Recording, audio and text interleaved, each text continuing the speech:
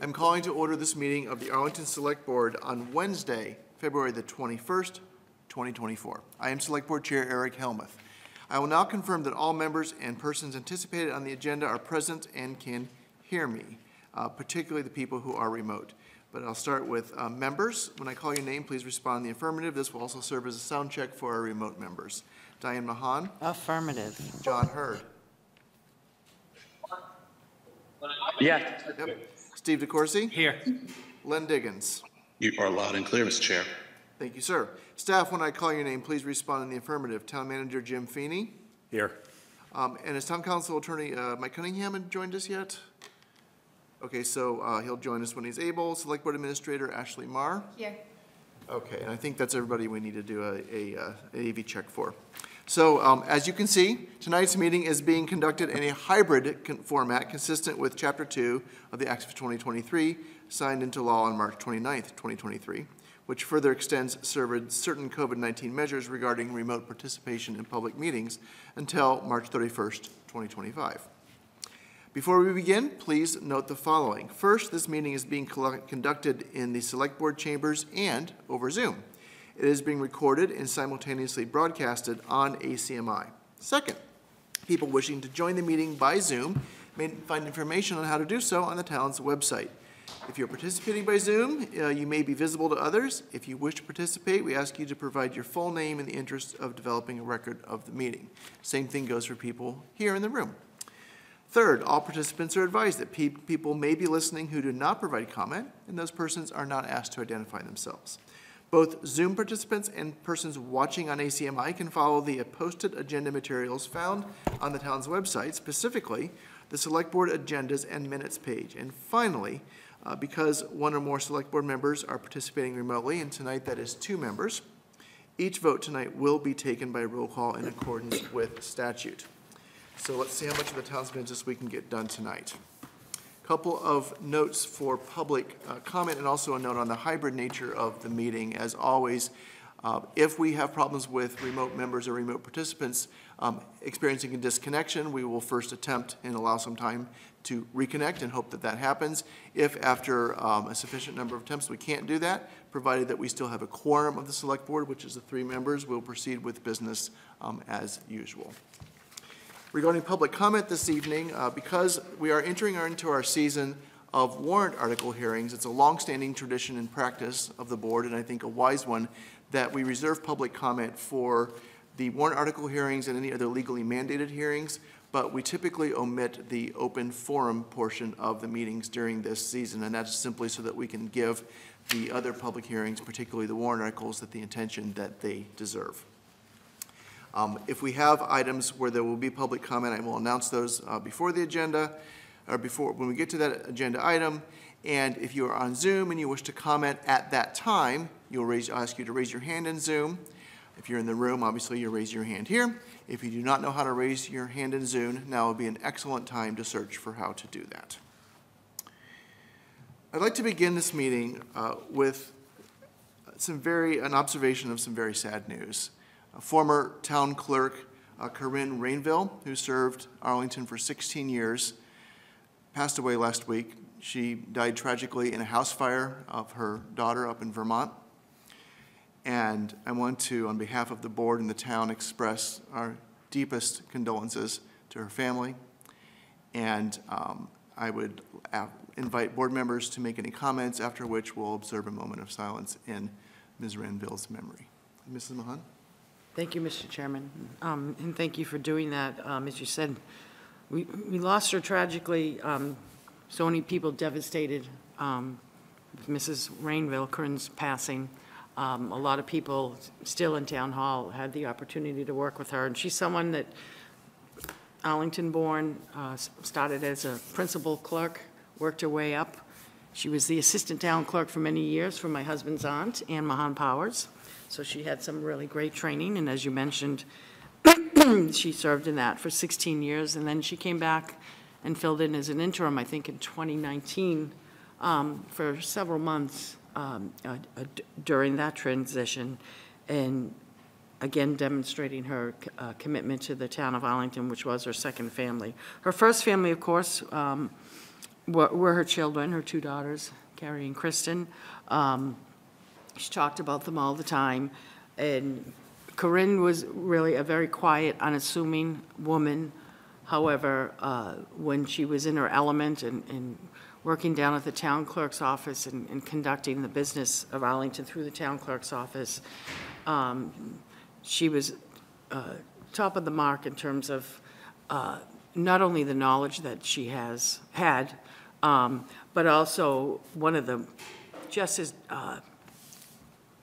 balance of the job of town clerk is dealing with the public department heads, municipal officials, and sometimes state officials. And I know you will not find one person that won't have anything but to say glowing and extremely positive remarks about any interaction with Corinne.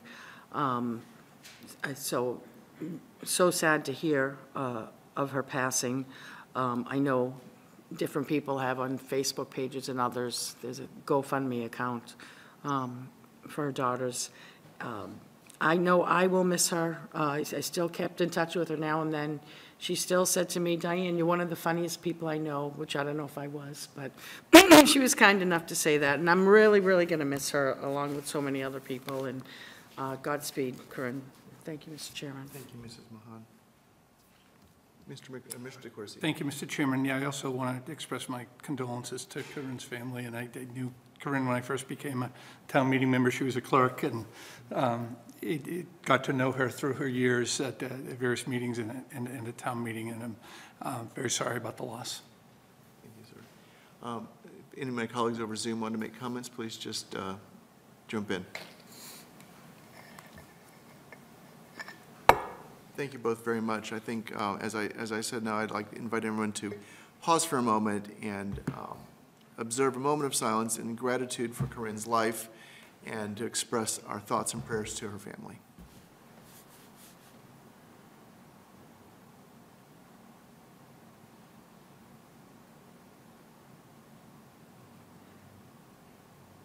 Thank you very much. This evening, because one of our members is on family vacation out of state, Mr. Hurd, and he, over and above the call of duty, joined the meeting tonight for one specific item that he is involved with. And so I'm going to take that item out of order and do that now, and that is item 10, battle reenactment plans. This is invite Deputy Town Manager Christine Bongiorno and our Economic Development Coordinator, Katie Lucide, to come speak with us. And I'll note that Mr. Hurd then will make some remarks afterwards. He is, of course, the Select Board Chair to the Arlington 250 Committee, and the connection of that will become very clear momentarily. Ms. Bongiorno. Great, thank you so much for this opportunity. As you mentioned, I'm Christine Bongiorno, the Deputy Town Manager of Operations, and I have here Katie Lucide, our Economic Development Director here in town. As you know, the 250th anniversary of the American Revolution is coming up. It's next year.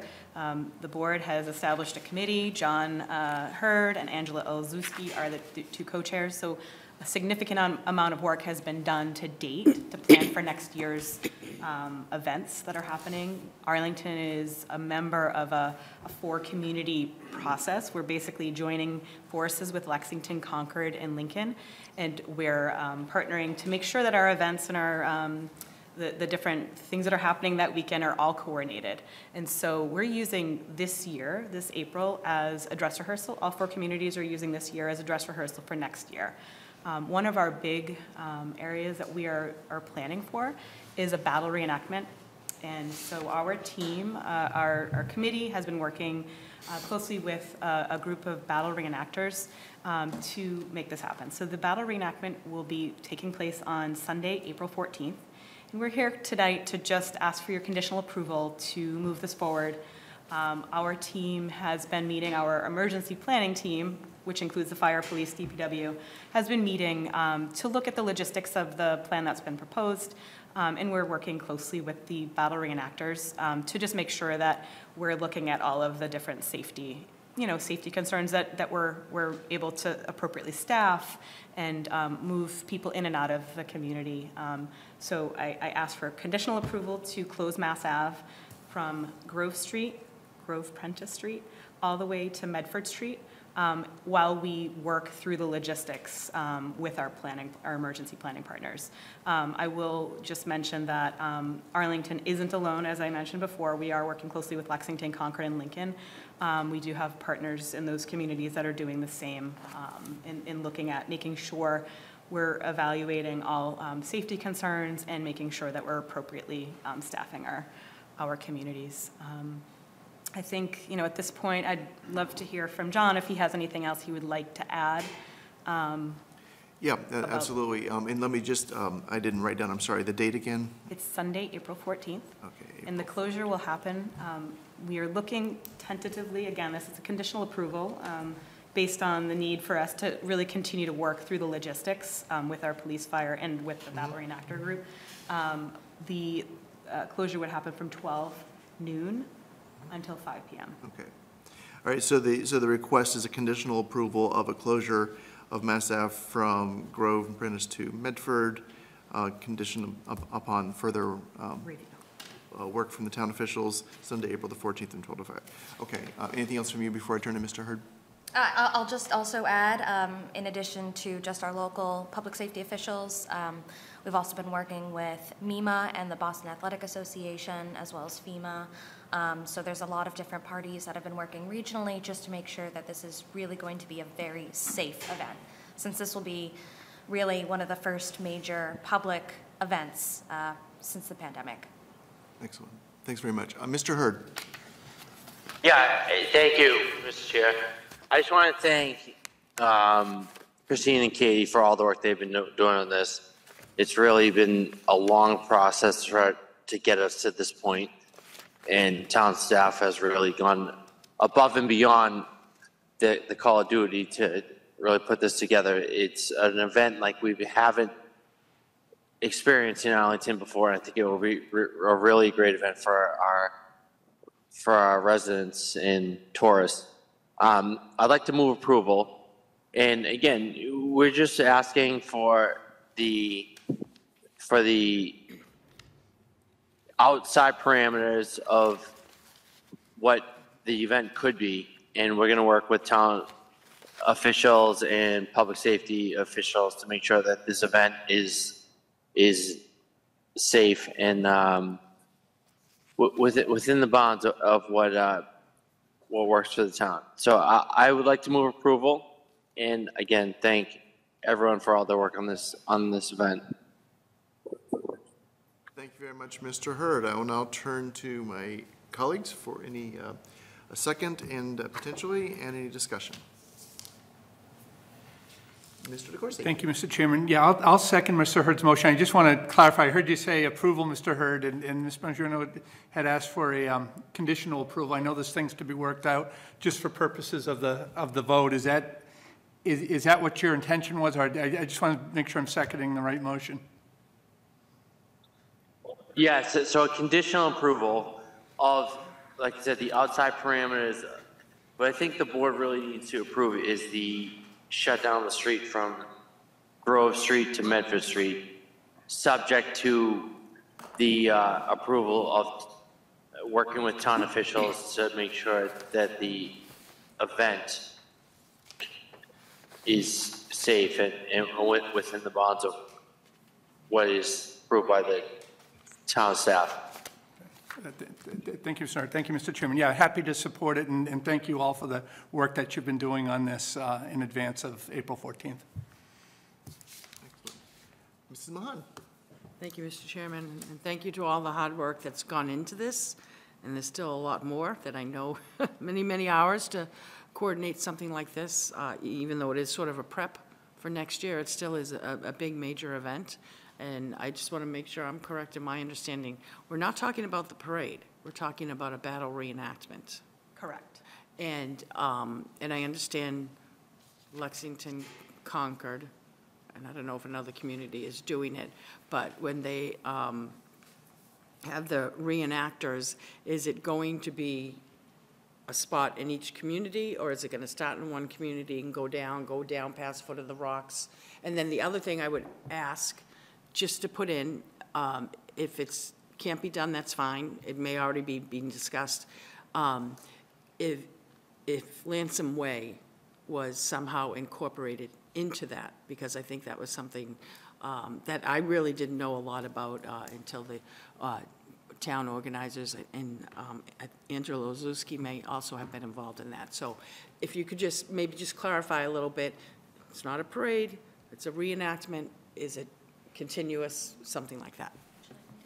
I'm happy to respond. Yeah, and Lamson, thank you for bringing up the Lamson Way. I think that's a really big part of our history that needs to be addressed as well, so thank you. So Lexington, Concord, and Lincoln, we have decided to break down the weekend, and each community will have its own day. So Arlington's day is Sunday. We're doing many events that weekend. The battle reenactment just happens to fall on that Sunday, and that's the day that God bless you. Arlington will run. So each day there will be a battle reenactment in each community. Yes, Lexington and Concord have their reenactments on Saturday. Those are happening in the morning separately. There will be no movement between those. And then their parades are both happening much later in the day, in the afternoon. So they're really separating out their events. And Arlington is going to have our reenactment on Sunday, and then Lincoln traditionally has their festivities on that Monday. Okay, and then just from my days gone by with organizing Yes, parades and things have changed a reenactments, only because I know what I went through with growing pains.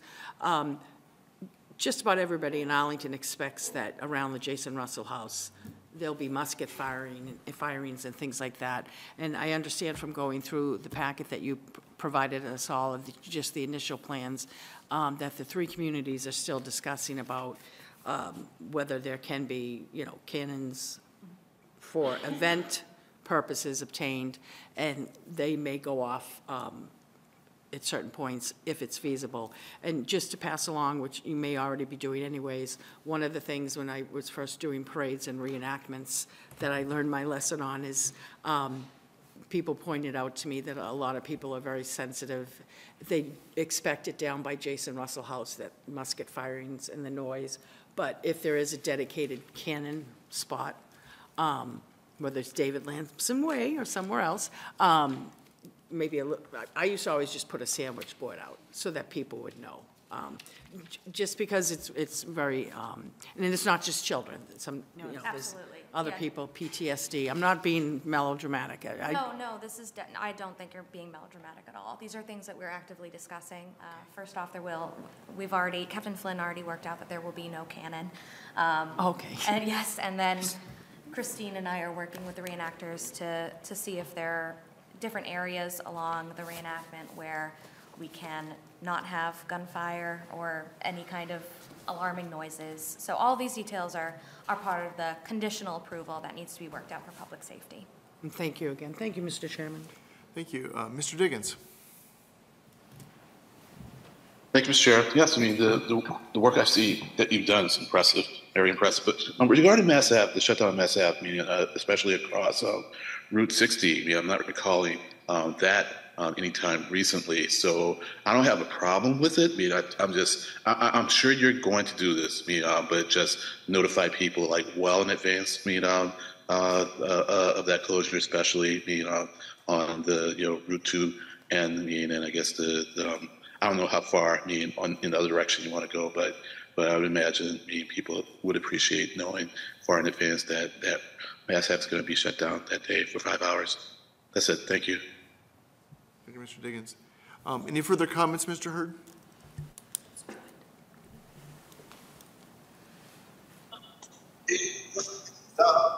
Yeah, again, we're closing that down it's subject to discussions with the reenactors and with town staff. So in the event that happens, there'll be a lot of lead time, and the town staff will make sure that we do it safely. Okay. Very good. Any further discussion from the board? Okay, so we have a motion by Mr. Hurd and a second by Mr. DeCoursey, and I've asked Ms. Marr to call the roll this evening. Mr. Diggins? Yes. Mr. DeCoursey? Yes. Mrs. Mahan? Yes. Mr. Hurd? Yes.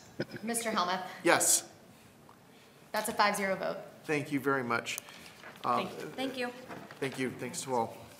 And I'll note that we have been joined by Attorney Mike Cunningham. Welcome, sir. And then we'll go back to the top of the agenda and move to item 2, the approval of the sale of $200,000 in a sewer bond dated March the 4th, 2024, to the Massachusetts Water Resources Authority for the inflow, and we'll walk real slow, Mr. McGee, this will take a while, for the inflow and infiltration of, no, you come on up, for the inflow and infiltration of local financial assistance program, and approval of the sale dated March 11th, 2024 of $2,600,000 in water bonds to the Massachusetts Water Resources Authority for the local water system assistance program. And we are delighted to have our other Deputy Town Manager, Alex McGee, who is also the Finance Director for the town. Welcome, sir. Thank you. Good evening, everyone. We're here to seek approval for the sale of some bonds that have been authorized at a couple of previous town meetings. As the chair noted, we're looking for $200,000 for sewer work and $2.6 million for water work. The water project is to replace the water main along Pleasant Street. And this is all MWRA subsidized loans, so they come with a 0% interest, so it's very advantageous to borrow money this way. Thank you, sir. I'll now turn to the board for motions, questions. Mrs. Mahan. I'd like to move approval of the sale of the $200,000 sewer bond and the $2.6 million water bond. Mr. DeCoursey? Second. All right. Any discussion? Replacing 100-year-old pipe at 0% sounds like a good thing to me. Thank you, Mr. Diggins. Okay, I think we're ready to vote then on a motion by Mrs. Mahan and seconded by Mr. DeCoursey. Ms. Marr. Mr. Diggins. Yes. Mr. DeCoursey. Yes. Mrs. Mahan. Yes. And Mr. Helmuth. Yes. That's a 4-0 vote. Thank you very much. Thank you. Thank you, Mr. McGee. So item 3, it's my pleasure to welcome Cecily Miller from the Arlington Commission for the Arts and Culture to talk to us about a request for approval of Arlington Stories banners. Hi, and I give us just a moment to get the slides up on the screen and into the Zoom. It's not a very fancy presentation this time. Always good to see you. See you too. Let me know when you want me to start. Okay, go right ahead. Okay. Well, the Arts Commission has supported a banner project in Arlington Center for about 5 years, I think, at this point. And traditionally, they're designed by youth. It's been called the Youth Banner Project. This year, the public school system decided they wanted to kind of take a year off and think about how they wanted to manifest public art and whether this was the way that they wanted to do it. So we came up with a different proposal this year, which involves inviting 3 artists to share kind of people of Arlington, people they know, people they think represent sort of interesting identities and character in the town. And it's something that could recur year to year with different people. In a way, it's returned to a project, the first project that I did in Arlington, which was called Storefront Stories, if any of you remember that, and that was portraits of the local business owners in East Arlington. This document just shows you 3 representative pieces of artwork by the 3 artists who've been invited. These are not the work that is going to be on the banners, but each artist will be working in their own style, and you can see that they do work in very different styles, which I think is kind of an interesting aspect to the project. But there will be identity branding on each banner to make it clear this is one uniform project. And I'm working actually with Katie to see if we can find a storefront location in Arlington Center to do a complimentary display of the banner artwork on paper and short 300-word written portraits of the people, why the artist chose these people, and QR code to Arts Arlington and a little bit about the artist. So sort of a whole display that kind of explains the banner presentation. So altogether there will be 9 banners, 3 by each of the 3 artists. Originally I was hoping to bring in a youth component to continue that aspect of the project. But in the end, what the Arlington High School Art Department decided to do is an internal banner project. So they'll be putting banners up on school property in front of the high school around the same time. So the projects will be somewhat complementary. So that's the basic outline. Great. And the area, actually, if you want to flip up, although I made an error, there are 11 to the map. There are 11, yeah, to the map. There are actually 11 banners, but that light pole banner stations, but it actually does extend up to here. There are 3 on this part of Mass Ave and 8 on this. Gotcha.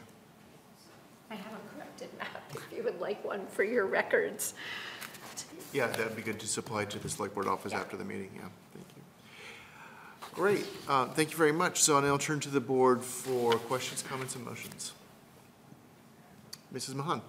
I'd like to move approval for the Celebrating Arlington Stories banners series, April 1st, 2024 to May 31st, 2024. And it's my understanding that sometime in March we'll see, the board will see what the banners that are going to go up will be. Yeah, we, sometime in March, exactly. Yep, Okay. mid-March.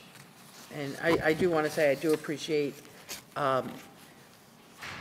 this is really the first time I think I've seen this particular document. It looks very simple, but I think it's good that we have a banner schedule that already has the Chamber of Commerce listed in there, and then the Commission for Arts and Culture, and then as we move forward with any other banner requests, if we could continue to receive this, so that one of the questions we always ask, because we used to find out after the fact that we had overlapping, conflicting times. So thank you to whoever did that, and look forward to also seeing that in the future. Thank you, Mr. Chair. Yeah, and I should note that my understanding is that banners celebrating the high school graduation go up in June. Mm-hmm.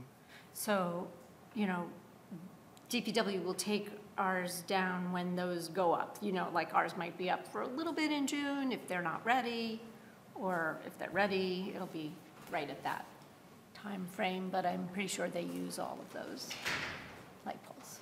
Okay, Yeah. great. Mr. Gorsuch. Yeah, thank you, Mr. Chairman. I'll second Mrs. Mahan's motion, and then thank you for the presentation tonight. All right, well, thank you very much. Very much. Hold on a second. Mr. Dickens? Yes, me. So I'm going to be. No, hold on. I'm sorry. Len, if we could just take down the screen share so we can see. Okay. See all of Mr. Dickens. Okay. Yeah. Okay. Now we have all of you, sir. Go right ahead. Okay, cool. You know, so no, I'm very happy to. I'll be very happy to vote for this. I like the representative paintings, and I'm also our drawings. And I am happy that you mentioned that the high school is still having their banner display. And I was fortunate enough to be asked to be a judge again this year, and I got to tell you, there's some really impressive artwork coming out. So if you can get yourself around the high school when they have their banners up, I think you'll be happy to see them. And Ms. Miller, I'm going to put you on the spot and ask you, where is that utility box? It's near the fire station. Okay. Near Helena's. All right. I'll have to keep an eye out for it. I walked past her a lot. I haven't seen it, but I really like that one. I really like it. So thank you. No, wait. I think that's wrong. I think it's on Broadway Plaza, actually. It's somewhere right in the center, and I'm forgetting now. Well, like I said, I'm putting you on the spot, but it's harmlessly so. But I want to talk with you about some other things, so I'll get in touch. So thank you very much for all the work you do. And it's that design style is based on these trucks that are painted by their owners in Pakistan. It's a Pakistani folk art form, that the trucks that do these long-distance deliveries are beautifully, colorfully painted. Yeah, it's spectacular. And now it's just, I've learned something else. So thank you once again. Okay. All right, thank you very much. So we have a motion by Mrs. Mahan and seconded by Mr. DeCoursey. Ms. Marr? Mr. Diggins. Yes. Mr. DeCoursey. Yes. Mrs. Mahan. Yes. Mr. Helmuth. Yes. That's a 4-0 vote. Thank you very much. This now takes us to the consent agenda, items 4, 5, and 6. Item 4 is the 2024 Farmers Market. Item 5 is acceptance of funds from various entities from the Health and Human Services Department. Item 6 is a request for a special one-day beer and wine license, March 9th, 2024, at the Robbins Library Reading Room for a private event by Lizzie Wyatt. Return to the board for motions or discussion. Mr. DeCoursey. Thank you, Mr. Chairman. Move approval? Ms. Mahan? Second with one question. I'm going to assume, unless town council tells me differently, that we do not need a separate vote for the acceptance of funds, agenda item 5, that it can be done in the consent agenda. Attorney Cunningham, is that correct? Mrs. Ma is correct. Thank you. Thank you for checking.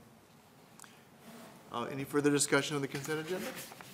Okay, on a motion for approval of the consent agenda by Mr. DeCoursey and seconded by Mrs. Mahan. Ms. Marr? Mr. Diggins. Yes. Mr. DeCoursey. Yes. Mrs. Mahan. Yes. Mr. Helmuth. Yes. 4-0 vote. Thank you very much. Okay, this moves us on to our appointments. We have, we'll start with item 7, appointment to the Historic District Commission. This is the Jason and Gray Historic District. Kenneth Lubar. Is Mr. Lubar in the room or on Zoom tonight? If you are in the Zoom, we'll bring you in. Raise your hand if that's, I don't see.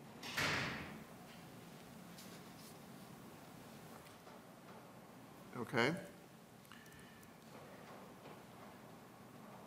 Do we have materials for Mr. Lubar's? Let me switch over to my thing here. So I'll leave this to my colleagues' discretion. Sometimes we do approve appointments if we have sufficient materials, but that is really at the board's discretion. I'd like to move approval. We do have the attached materials, and I'm not sure if he's taking Mr. Warden's previous spot, but I know with many of our commissions and committees needing to have a full membership with it, publicly noticed committees needs to move forward, but that we certainly would ask that he come either in person or hybrid remotely at a future meeting. So I would move approval. Yeah, thank you. Yeah, that is neglected to say that is a common practice as well, and I think a wise one. So do we have a second or other discussion? Mr. DeCoursey? Thank you, Mr. Chair. I'll second that and with that condition. And thank you for adding that, Mrs. Mahan. All right. I'll save my comment for when he comes. Okay. It's a very positive comment, but I'll save it for then. Okay. All right, so we have a motion to approve with a condition on a request to appear before the board at a future date by Mrs. Mahan and seconded by Mr. DeCoursey. Mrs. Marr. Ms. Marr. Mr. Diggins. Yes. Mr. DeCoursey. Yes. Mrs. Mahan. Yes. Mr. Helmuth. Yes. 4-0 vote. Okay, so we have 2 appointments to the tree committee. Attorney Cunningham, can you remind me if we need to vote these individually or together? Individually, Mr. Chair. I'm sorry, say again. Individually, Mr. Thank you, sir. Individually, Mr. Chair, I'm sorry. There we go. No, that's right. No, we are all rolling with the inner tubes here. All right. Okay, so let's start with Marina Popova, and I'm probably not saying the name right. Please tell me how to say it correctly. She's in the room tonight. Welcome. Please, thank you for your interest. Please just introduce yourself and just very briefly express your interest in serving on the tree committee. So I am Marina Popova. I'm very interested in joining the tree committee because I'm a huge nature lover. We feed bunnies in our backyard and stuff, and the trees I think is the most precious thing that we have that helps everyone. And I learned all the great stuff that tree committee is doing, like increasing the tree canopy in Arlington, and I really want to help because I think that everyone deserves to reap the benefits of that, and that's why I'm trying to join. Thank you very, very much. So I'll now turn to the board for motions and questions, comments. Mr. DeCoursey. Thank you, Mr. Chairman, and Mr. Popova, thank you for your willingness to serve. I'll move approval, and thank you for the letter expressing your interest, and you're helping your friends get rid of invasives. I know a lot of us in our neighborhood could use that help as well, but thanks for your interest and your willingness. Mrs. Mahan? I'll also second it and say welcome. This is a really important committee, as all of our committees are, but especially with climate change issues. Besides the aesthetics and other positives around what the tree committee does, this is a very active, as you know, committee that really does a lot of thoughtful, has a lot of thoughtful deliberations, discussions at meetings, and has really consistently been putting forward warrant articles and suggested policies moving forward, which have been beneficial for the town. But the other thing that's really exciting about that, it's been educational too. I didn't realize how important trees are and canopies and the breadth, width, and other things until we had a formal tree committee. So thank you so much for your willingness to do this. Thank you, Mr. Chair. Thank you very much. Any other discussion? Yes, good old DBH, huh, Mrs. Mahan? Anyways, thank you very much, Meetup, for joining forces with us. And I'm sure you'll figure out some way to apply your big data skills to help you out on the tree committee. So thank you once again. So, Very well. All right, so we have a motion to appoint by Mr. DeCoursey and seconded by Mrs. Mahan. Ms. Mahan. Mr. Diggins. Oops. I muted myself. Sorry about that. Yes. Mr. DeCoursey. Yes. Mrs. Mahan. Yes. Mr. Helmuth. Yes. 4-0 vote. Thank you very much. Thank you again for your willingness to serve. We look forward to it. And then we have Olivia Ares. Please correct my pronunciation if I got that wrong. It was very good. Thank you. Very good. Welcome, sir. Please, as before, introduce yourself and tell us a little bit about your service. Thank you very much. Well, thank you for the opportunity to be here. I've been living in Arlington for 15 years. I love this town. I also see it's one that is changing very fast. And I think that the preservation of our canopy and our trees should be part of any plans we have to grow the town and beautify it. I'm deeply committed to contributing to our fight against climate change. I think trees have a role to play. I think trees have an economic value for the town, for homes. And having been part of the tree committee for a couple of sessions, I think this is the right place to apply my commitment, my motivation, whatever skills I have to help further that mission of protecting, growing our tree canopy in the town. So I welcome the opportunity to be part of this action. Thank you very much. Now I'll turn to the board. Mrs. Mahan. I would like to move approval of Olivier Ares, and with that, my thanks. My previous remarks, but I'm also very excited to see all your different affiliations with Trustees of Reservation, the Mass Audubon Society, the Appalachian Mountain Club. I know quite a few Arlington residents are also involved, as you are, with those, so it's sort of like Old Home Week for Arlingtonians. But to me, that's sort of, each member brings a certain kind of expertise or something that really is going to add to the committee that we have. So I'm really excited to see that because I know you'll be able to, it's going to sound like a pun, help grow this committee in a way that perhaps someone like myself had not thought about. So as I said before, and I mean this, it's an extremely important committee and it's done a lot of good things in the past, and I know it will in the future. And thank you for your willingness to do this, because we couldn't afford to pay you, but I appreciate it. Oh, really? Well, thank you. Thank you, Mrs. Mahan. Mr. DeCoursey. Thank you, Mr. Chairman. I'll second Mrs. Mahan's motion, and thank you, Mr. Aries, for your interest. And I also noted your experience as a volunteer and all the work you've done with the Trustees of Reservations, and that experience. I know a number of people in town. I'm a member of that as well, and appreciate your willingness to step up and serve on the tree committee. Thank you for the opportunity. Further discussion? Mr. Diggins? Yes, and thank you once again. as my colleagues have done, and as my colleague Mr. Corsi mentioned, your various other activities and your pro bono work is also very impressive. I mean, quite the diversity of interests. And so I think we'll benefit from that in lots of ways. So thank you once again. Okay, so I think we're ready to vote on a motion to appoint by Mrs. Mahan, seconded by Mr. DeCoursey. Ms. Marr. Mr. Diggins. Yes. Mr. DeCoursey. Yes. Mrs. Mahan. Yes. Mr. Helmuth. Yes. 4-0 vote. Thank you very much. Thank you. Thank you, sir. Thank you. Look forward to your service.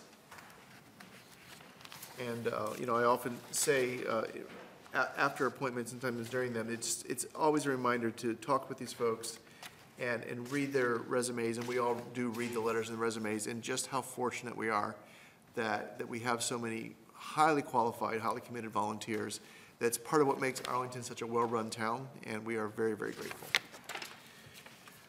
Let's move on to item 9 under licenses and permits for approval, a common vitular license for Kilo's Taqueria at 162 Mass Avenue.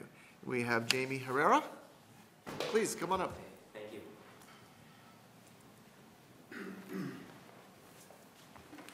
Welcome. Thank you for choosing Arlington for your business.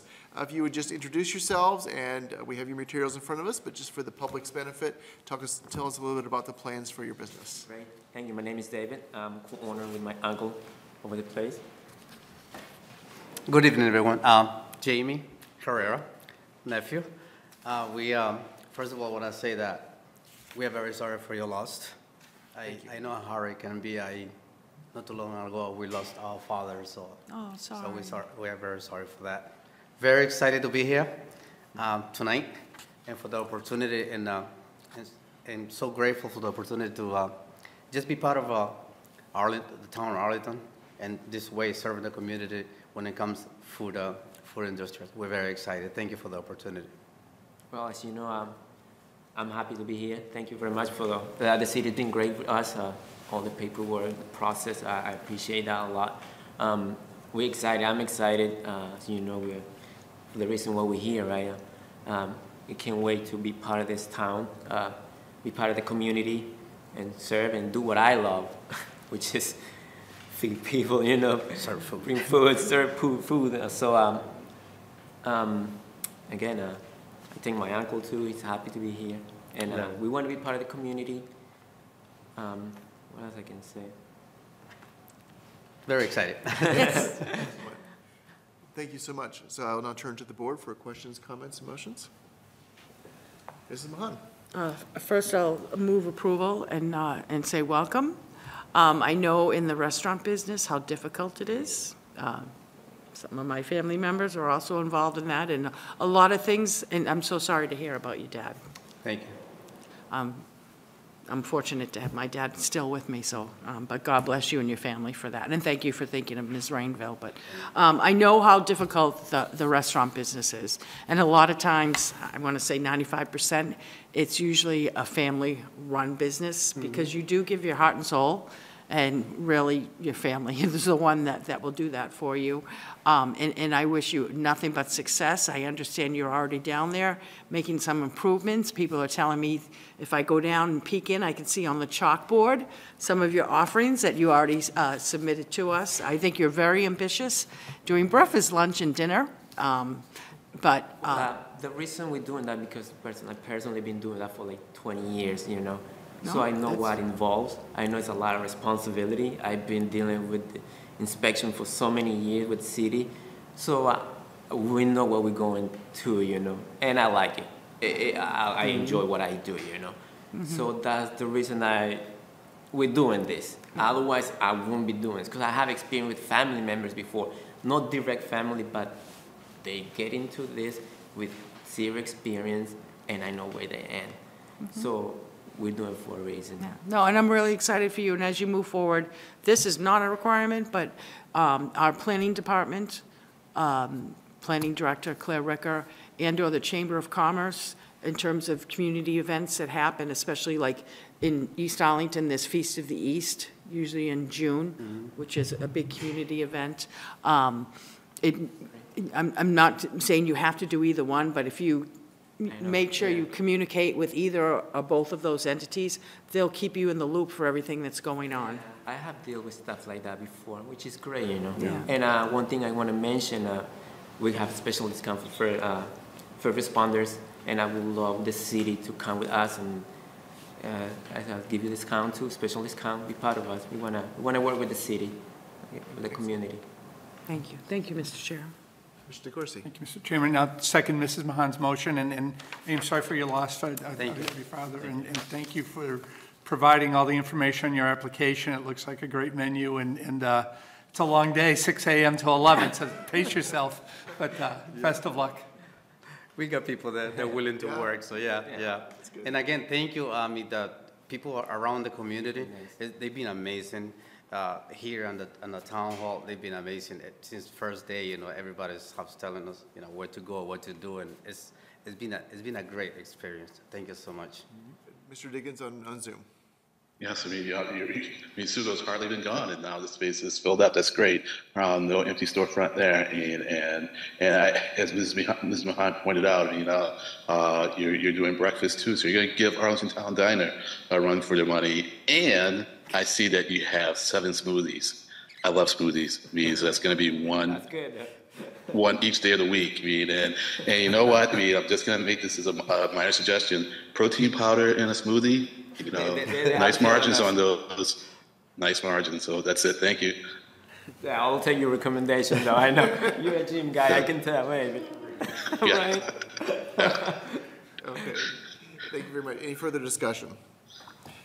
Thank you again for choosing Arlington. We wish you the best of luck in your business. Thank you. So we're ready for a vote now on a motion to approve by Mrs. Mahan and seconded by Mr. DeCoursey. Ms. Marr. Mr. Diggins? Yes. Mr. DeCoursey? Yes. Mrs. Mahan? Yes. Mr. Helmuth? Yes. 4-0 vote. Thank you very much. Great. Thank you. Good evening. Thank you for And coming. don't forget, you're all going to have a discount. No, make us pay full That's price right. or more. Full price to support you, yes. Charge extra. Yeah. Bye, guys. Thank you. Okay, that brings us to item 11, the vote of a placement of historic marker, and I believe we're welcoming back Ms. Lusai, our Economic Development Coordinator. And do we have some display here? And Ms. Mara, I know you're juggling a lot of things. Maybe for the lower screen, if it's possible to, yeah, exactly.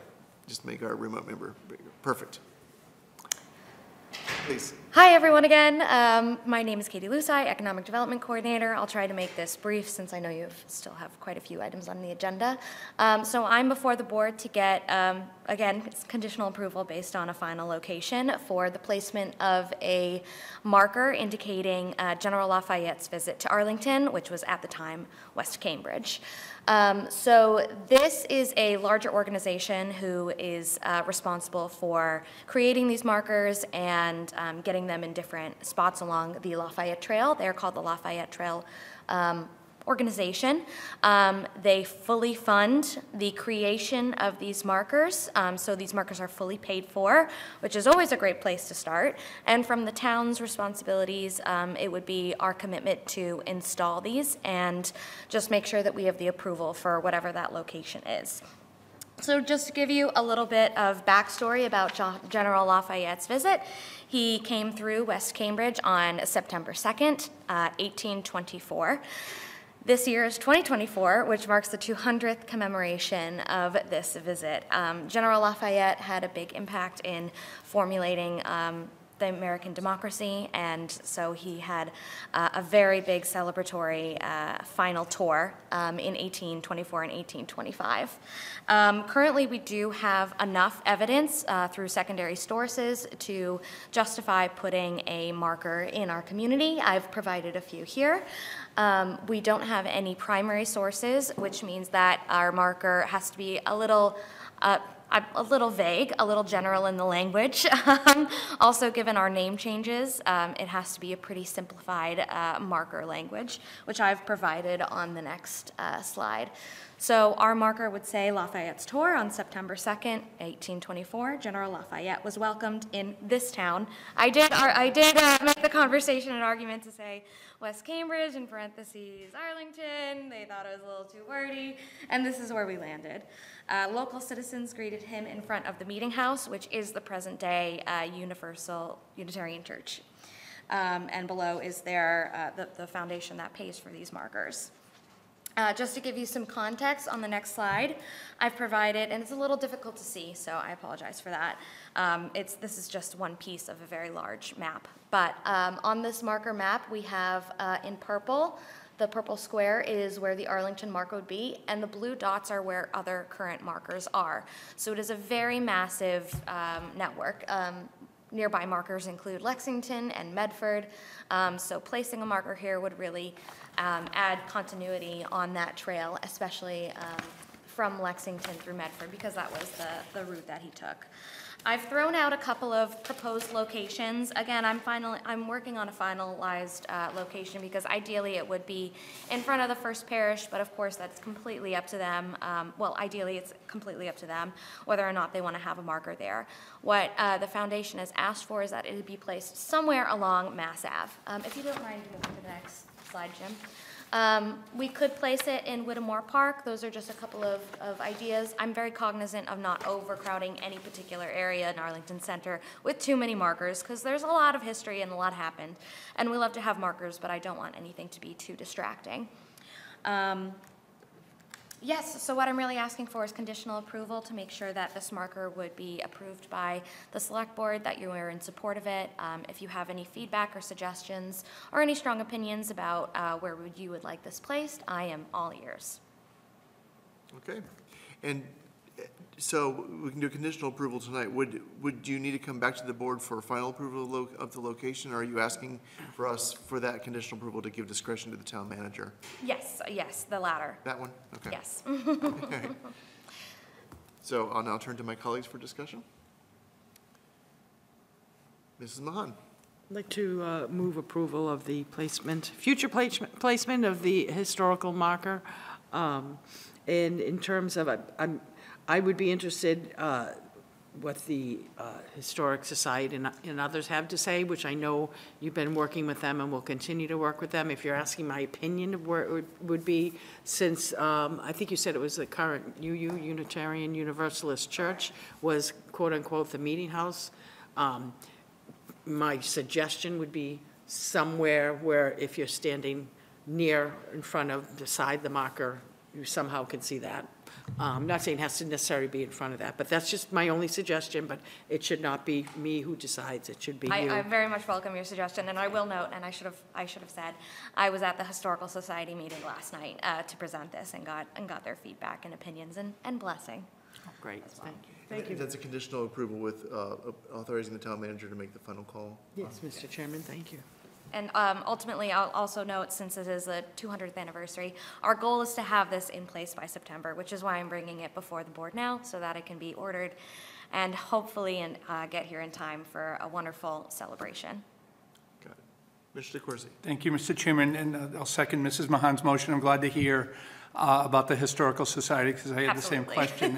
And I will note, it is September 2nd is a special day. I saw the draft, the slide 4, the draft marker that General Lafayette was welcomed on September 2nd, 1824. 140 years later, I was welcomed to Arlington when I was born at Sims Hospital. So maybe we'll squeeze you in on that. Not as much fanfare in that one, Mr. Chairman. But did you come in on a horse? No. But thank you for providing the additional information on other communities as well, because I was aware that there was one in Reading. I think there's some in other parts of the state, and that's helpful. Yes, I definitely suggest checking out the website, because it's quite an impressive markers all over the country, really. Great, thank you. Mr. Diggins has his hand raised. Yep, thank you. So I take it this will be permanent. Say again, sir? I'm sorry, this will be a permanent marker? The question is this permanent? It is a permanent marker. I mean, it could be taken out. And yeah, no, that's fine. Go ahead, Mr. Diggins. No, no, okay. So see, I mean, often what I tell people when they like want something permanent is like, well, you know, when it's permanent, it doesn't allow the space to be used for anything else, you know. And when something's there all the time, people just kind of stop paying attention to it. I find generally, I mean, if you take something down and put it back up, you can also have like a little ceremony about, you know, bringing it back. I just put that out there. I mean, I'm going to agree with this. You know, I'm just saying from discussions I've had with other people about wanting to commemorate other things on a permanent basis, and how we often say, can we not do permanent? You know, but that's it. Thank you. Thank you, Mr. Diggins. Thank you. Any further discussion, Mrs. Mahan? And that made me think of something in terms of whether it's permanent or not. One of the things I used to always ask Lexington when I first came on the scene is, you know, how is your tourism so vibrant? You know, what is it Lexington's doing that Arlington isn't? And at the same time, at that same meeting 15, 18 years ago, they said, how the heck do you have all those restaurants in Arlington? Why is it so vibrant? What isn't Lexington doing? But one of the things, there were two things they told me for tourism, which I know is a slice of the pie of your job as well as the other committees you interface is. They said, you know, the two big things Lexington tourism that has made us so successful, I thought they were going to say hotels, but it was getting the bus companies a place to turn in and be able to be on the route. And right now, I think the Schwam Mill is the only one that has that, and that's a last-minute thing they throw in. But the other thing that they said was historical markers, statues, et cetera. So I'd be for something permanent if possible, because it's a historical marker. But the other thing is, if you could maybe just keep in mind with safety regulations, boundaries, but if it's something that, I mean, if it's way, way, way too high, you really can't. It literally is people coming, taking a picture in front of it. So Absolutely. that's it, thank you. Okay, so we have the motion as described by Mrs. Mahan and seconded by Mr. DeCoursey. Ms. Marr. Mr. Diggins? Yes. Mr. DeCoursey? Yes. Mrs. Mahan? Yes. Mr. Helmuth? Yes. That's a 4-0 vote. Thank you. Thank you very much. Okay, this brings us to items 12 and 13, and these were items that the town manager suggested we place in case we needed them. A vote for a special town meeting for a date to be determined, and then if we were to do that, we would then need the next item, which would be the opening of that warrant. At this time, I'll turn to the town manager for comment. Thank you, Mr. Chair. As you alluded to, it is customary to have oftentimes we will need a special town meeting within our annual town meeting, and I appreciate the opportunity to have had this item held on the agenda for this evening, but frankly, as I sit here today, I don't think that we have any business that was not addressed within the annual town meeting warrant, and I don't see there being a need to call a special within this year's annual town meeting at this time. Thank you, and I'll add too that I did, as a triple check, consulted with the chair of the Finance Committee and the chair of the Redevelopment Board, and they also saw no need from their end for items for an embedded special. At this point, I don't think we actually need to do anything other than just take no action, which doesn't require a vote, but I will certainly welcome any comments or questions from my colleagues. Mrs. Mahan? I just want to say one of the other reasons we were perhaps pondering a special, which I'll talk about a little bit more under new business regarding the MBTA assessments, but as we all know, we don't need a special, we can't utilize a special for that. Thank you. All right. Okay, so seeing no other discussion, we will move past those items and go on to warrant article hearings. So that's item 14. So we have 4 articles for review for those members of the public who are new to this process. With articles on the warrant, which is an agenda for town meeting, which will start up in late April. This is the annual town meeting. Articles that are not zoning related and are not money and finance related are heard by the select board. The select board's responsibility is to have a public hearing, so there'll be public comment at the end of each presentation. The board has a duty to make a recommendation to town meeting about whether we support the proposal or not, and with any details. Typically, what we'll do on the night of the hearing is that we'll just usually just indicate a positive action or no action with some instructions to the town council and other staff to help flesh out the vote. Those come back to us at a later date when we do final votes and comments. So the purpose of tonight is to hear about the warrant articles, to explain them, to provide an opportunity for public comment, and then for a recommended vote, initial vote by the board. So let's move to Article 23. We have endorsement of the CDBG application. Deja vu in a good way. Hello. Good to see you again. Just introduce yourself and present the article. Well, good evening. Thank you for your time tonight. I'm Mary Muzinski, the Community Development Block Grant Administrator for Arlington, and I'll be presenting the CDBG Subcommittee's recommendation for Program Year 50, fiscal year 2025.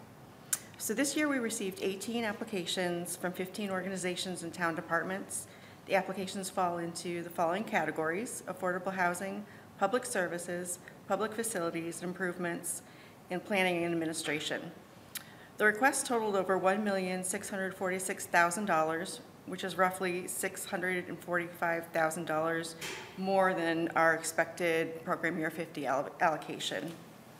The applications were reviewed by the CDBG subcommittee members individually using a rubric for evaluating projects, and then reviewed collectively during 2 subcommittee meetings.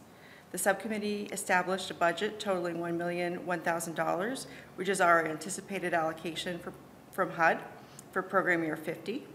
Once HUD announces Arlington's grant award for Program Year 50, the subcommittee may reconvene to adjust the budget as necessary. Any updates will then be presented to the select board. I'd like to thank the organizations that applied for CDBG funding. Organizations that do not receive funding for Program Year 50 are invited to apply again next year. I'd like to thank all the CDBG subcommittee members, including Mrs. Mahan, Mr. Hurd, and Mr. Feeney, who made the difficult budgeting decisions with Arlington's limited CDBG grant funds.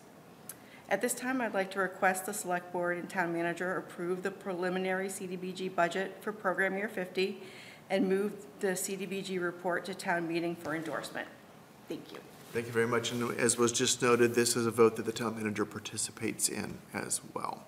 So now I'll turn to my colleagues for discussion and motions. Mrs. Mahan. First, I'd like to move approval of the endorsement of the CDBG application. I want to thank Ms. Muzinski for overseeing this process. I've been on the committee twice now. There was a little break in between.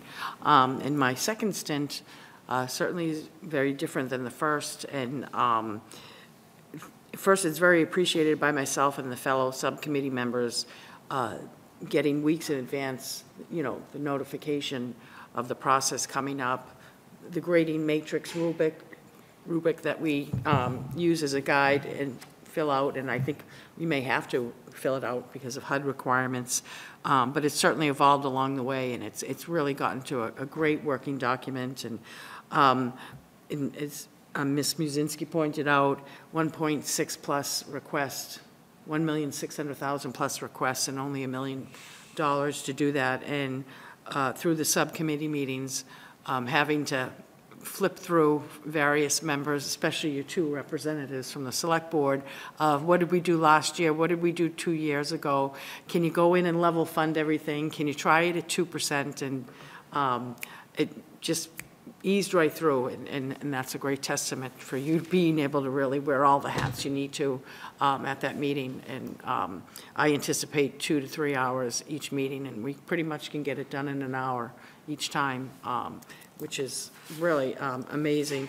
And I also want to thank Ms. Muzinski and the town manager, and Mr. Feeney and Claire Ricker, our planning director, because it was, along with the cuts that we needed to make, we also added more work to our department heads and town manager in terms of going back with that $600,000 cut and really reevaluating and retooling, but still being able to provide the services that I know the residents and the businesses of the town have come to expect. So it looks like, and there were some really difficult decisions. Arlington Eats presented a great program, which we would love to fund, but as Andy Doan noted when she was in here, I think at our last meeting from Arlington Eats, a lot of the, close to all of the applicants and people who are getting money from CDBG under public services, Arlington Eats works with and is very familiar with those programs. So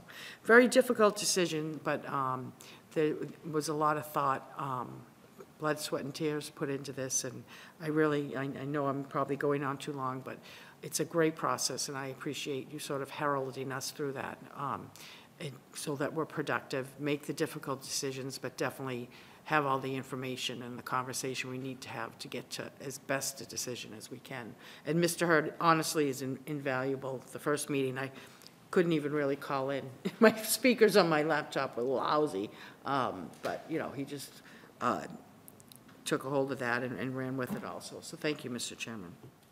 Thank you very much. Mr. DeCoursey. Thank you, Mr. Chairman. I'll second Mrs. Mahan's motion. I want to thank everybody on the subcommittee. And as I look at the schedule this year, I can imagine what you went through, because I saw the amounts of the request, and we ended up in, you have that 15% limitation on public service, and it must have been very, very difficult and probably more challenging than any year, certainly from what I've received. And I know you also looked at other opportunities maybe for some of these applicants, whether it's CPA or elsewhere. So it's tough to not being able to fund everything. And I know there's probably some people who wish there are organizations, they wish they got a little bit more, but it's just not available. So thank you for all the work and for the difficult decisions that you had to make. Very good. Yes, yeah, I agree. I mean, thanks. It was hard because as they came in, I actually wanted to give them more than they were asking for because they made such a good case for their causes. So I definitely know this is hard, and I appreciate what you've done, and I'm sure everyone's going to be appreciative of me for what they get, and hopefully next year things will be different. Thank you once again. Thank you, Mr. Diggins. Any further discussion? Any comments from the town manager who gets a vote on this? No, I just wanted to also call out Mary's wonderful work on this process. It really was seamless, and she did, obviously this is one of the first warrant articles we're hearing, and you know, that obviously put us on a tighter time frame, but she kept us on track to be prepared with a detailed report this evening. So I just wanted to thank her personally. Yeah, thank you for that. I'm glad that you mentioned that too. That it was asking a much quicker turnaround. We're on, I think, the earliest track ever for having our warrant ready and starting our hearings with this, and we appreciate the flexibility and the extra early work on that. So, okay, so remembering to include the town manager, I will now on a motion to approve it by Mrs. Mahan, seconded by Mr. DeCoursey. Ms. Marr. Mr. Diggins. Yes. Mr. DeCoursey. Yes. Mrs. Mahan. Yes. Mr. Helmuth. Yes. Mr. Feeney. Yes. It's a 5-0 vote. Okay, thank you very much. Thank you. Good to see you. It moves us to Article 24, revolving funds, and I believe we welcome back Mr. McGee to talk to us about the article. Hello again. Hello again. So, just introduce yourself for the again, late tuners in. Alex McGee, Deputy Town Manager, Finance Director. So we are seeking endorsement for our list of revolving funds, which will be presented on a warrant article number 24 at the annual town meeting. A lot of these are very familiar to this board and to the town meeting members when they ultimately vote on them. We're seeking to establish 2 new revolving funds this year. A Cutter Gallery Rentals with a spending cap not to exceed $15,000, and that'll be rentals to hold small events at the Cutter Gallery. And then a community center rentals fund, so we can leverage some of the new facilities at the community center with a spending cap of $50,000. All of these revolving funds, the whole point of a revolving fund is to have revenues that are associated with the fund that can provide for continuing operations of the sort of associated activities of the fund. Another big change that we're looking at in FY25 is an increase to the Private Ways Repair Fund. This is one that we have run up against our spending cap before.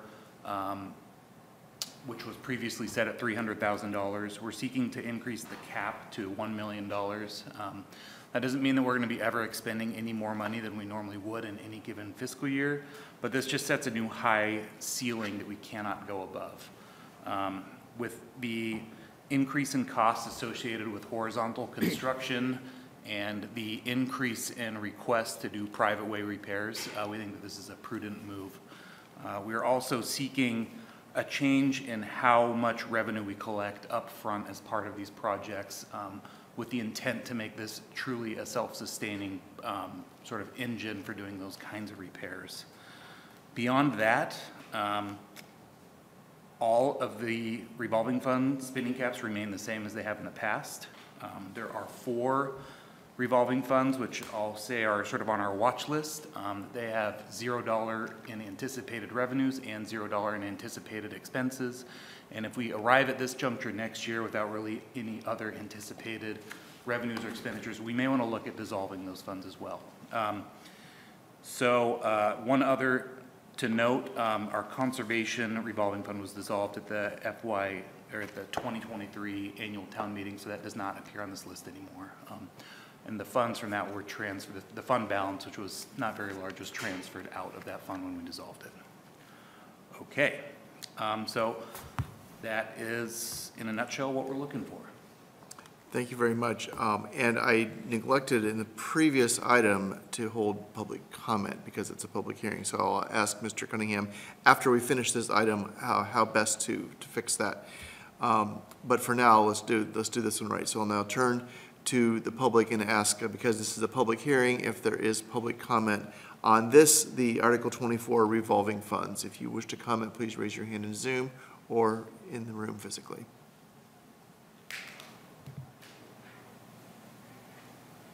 Okay, I'll now turn to members of the board for comments and motions. Mr. DeCoursey. Thank you, Mr. Chairman. I'll move to reauthorize the revolving funds listed here. And then thank you, Mr. McGee, for the presentation. And you mentioned some of the inactive ones. And I don't know if the Gibbs School, there's a balance in it, the energy fund, where that's back as a 6th grade for the past few years. I think the intent on that was when there was more rental activity. I don't know if that's one to be looked at over the next few years as well. There might still be some minimal rental activity, but it doesn't look like there's much activity. So, thank you for the presentation. You're right. Yeah. Okay, do I have a second from the room or in Zoom? Second. All right, that's second by Mrs. Mahan. Any discussion, Mr. Mahan? Oh, Attorney Cunningham. After him. Mr. Chair, I just wanted to mention, it's not in the memo that I prepared for the board, but the enabling statute for these revolving funds is Chapter 44, Section 53.5, and the 2 new requested revolving funds set forth by the town manager and his staff are also appropriately established if this board chooses to support this article. Thank you very much, sir. Ms. Mahan? I think my brain is playing tricks on me. Was any function of the cemetery commission, perhaps even the chapel, was that at one time a revolving fund and it's not? It is currently still a revolving fund. Is it? I'm It's just on not. our watch list. Yeah. It's Oh, okay, so it's not on here. It's on the last page of this. There's 3 pages worth of funds listed. It's the second to the last. Oh, okay, now I see it. I'm sorry. No, this has gone down like 3 times, and I didn't have it printed out in paper. So now I do see that. Okay, and it is okay, good. I'm saying, okay, that's it. Good memory. I'm not trying to be like, oh, I remember that. But anyways, whatever. Melodramatic, sorry. Second, Mr. DeCoursey's motion. Thank you, very good. Mr. Diggins? Thank you, Mr. Chair. So I do think it's good to take the private way fund down, or raise the cap to $1 million. You mentioned though that you're going to try to bring in more money up front. So how much more, percentage-wise? Right. So the change. So currently we request 1/3 of funds be brought up front, and the requested change is to bring 2/3 of the project cost up front. So it'll lead to a higher initial cash flow to sort of launch into the project. Right. So what do you imagine would be the impact on the residents who are trying to do a betterment? Because that's kind of doubled up front, Right, yeah. Typically, so what we have seen is that somewhere in the 70 to 80% range of projects are paid in full upfront. So, okay. So most of the time they're paid in full. Most residents elect to do that, and so we thought that this was a reasonable number to get to that would allow us sort of smoother operations and to bring more projects on board in any given year. No, that's a relief to hear, because also I could imagine that if people were struggling to do it, then it would provide more incentive for people to not try to do the betterment, or for let me say, you have to have 2/3 of the residents, vote for it, and so that could provide less incentive for them to vote for it. So that's reassuring. So yeah, and once again, the 1 million's good.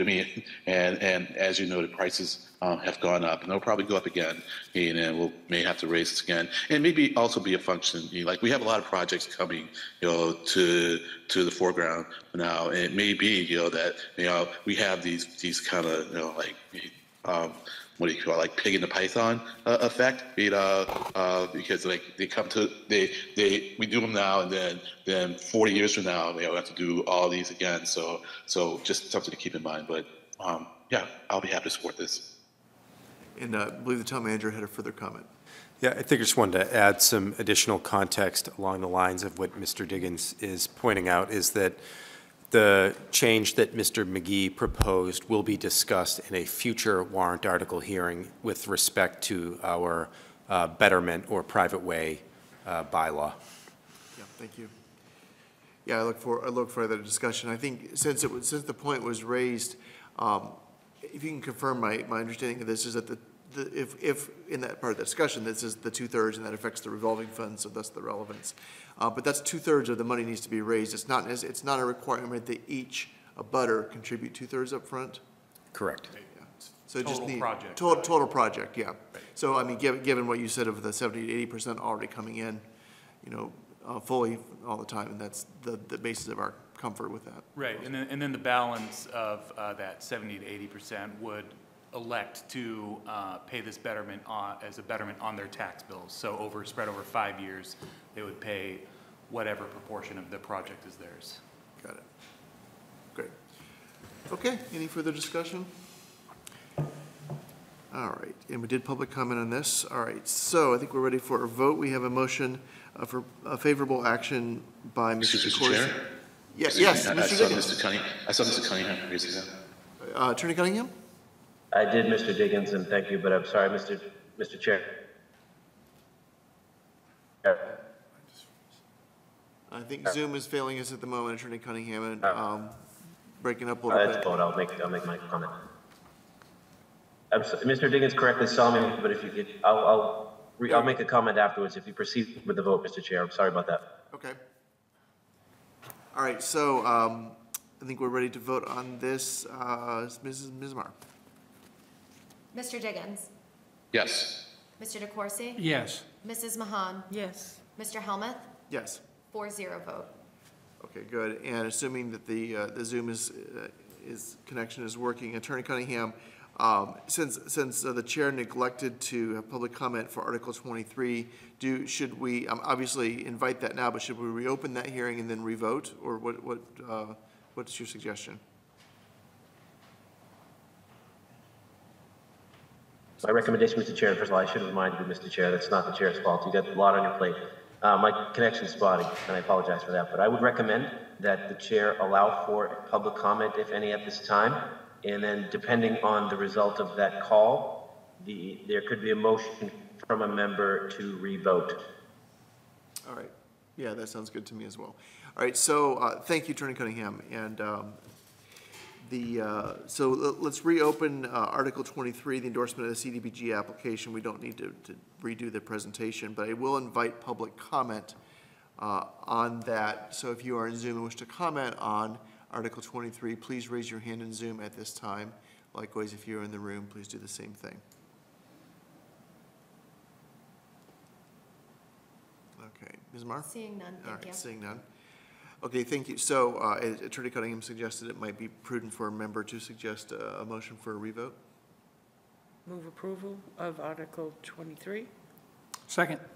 Okay, on a motion to approve by Ms. Mahan and seconded by Mr. DeCoursey, and including the town manager in this vote, Ms. Marr.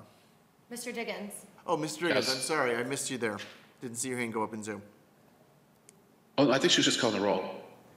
Yeah. Oh, Yeah, then, as you were. Mr. Yeah. Diggins. yes. No Mr. problem. DeCoursey. Yes. Mrs. Mahan. Yes. Mr. Helmuth. Yes. Mr. Feeney. Yes. All right. That's 5-0. Well done. Thank you. It's especially busy with remote members tonight, and it is a different experience, I must say. I'm still getting used to that. Well, there we go. But I'll be back in March, so I'll be back to the next meeting. Just when you're getting used to it, I'll be back.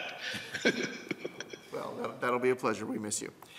All right, so that takes us to Article 36, endorsement of the parking benefit district expenditures. Mr. McGee, are you here for that too? Yes, sir. Thank you, Mr. Chair. So Article 36, we're seeking endorsement for the parking benefit district expenditures budget. This is an annual budget that is prepared with the with a specific focus of the revenues that are generated by the parking benefits district, which essentially is, you can think of that as the bounds along Mass Ave that has metered parking. And so this takes into account all of the revenues that we anticipate collecting in a given year on one side of the ledger, and then on the other side, all of the sort of maintenance operations and then other expenditures that we anticipate in the given fiscal year. So in FY24, we're starting the year with a fund balance of $623,000. And this year, we're planning on closing the year with a balanced revenue and expenditure number. Now, whether we come in exactly at that level, we're not entirely sure, but we're tracking pretty good, a little ahead of schedule with our revenues, and that is even with a couple months of downtime over last summer with our meter operations. So that's good news there. So we anticipate the same starting fund balance in FY25, and then making some targeted investments in 25 to the parking benefits district. If Mr. Feeney wants to talk about some of those high-level things, I'll turn it over to him. Sure. So there were 3 items within the parking benefit district expenditure budget that I would highlight for the board, as they are sort of, what I would call one-time expenditures. The first is for the Russell Common lot. So there we've had some design and planning work underway through Public Works and our own engineering division to look at rehabbing the islands within the Russell Common lot, which are frankly a bit tired, but also a challenge to maintain. So we're re-envisioning those islands whereby we would remove much of the currently impervious surface, replace it with some measure of pervious surface, but also seek to replace and provide a better environment for the existing trees, which are struggling to thrive and are not providing the canopy that folks would hope for, say, the farmer's market or other events that happen in that lot. So, that's one sort of specialty project that we're looking forward to implementing and really making an improvement within that lot with an eye towards increasing shade and tree canopy. The second would be a line called electric upgrades. Last construction season, I headed up an effort to have what we know as GFCIs, or receptacles, put atop some of the pedestrian scale lighting poles in Broadway Plaza, so that, like we do in Arlington Heights and in East Arlington, we have a place to plug in string lights that could then be wrapped in a serpentine fashion around the light poles. So what we hope with that line is to expand that effort and continue to install additional receptacles on the somewhat dated pedestrian scale lights in Arlington Center, so we can hopefully over time achieve a uniform aesthetic as you drive through our business districts from sort of front to back or top to bottom, however you want to think about that. And then a line as well called for the 250th decoration. So again, that would be a one-time effort to increase and generate new banners, provide for additional flags, and a number of other types of decorations and event and activity support for activities surrounding the 250th celebration.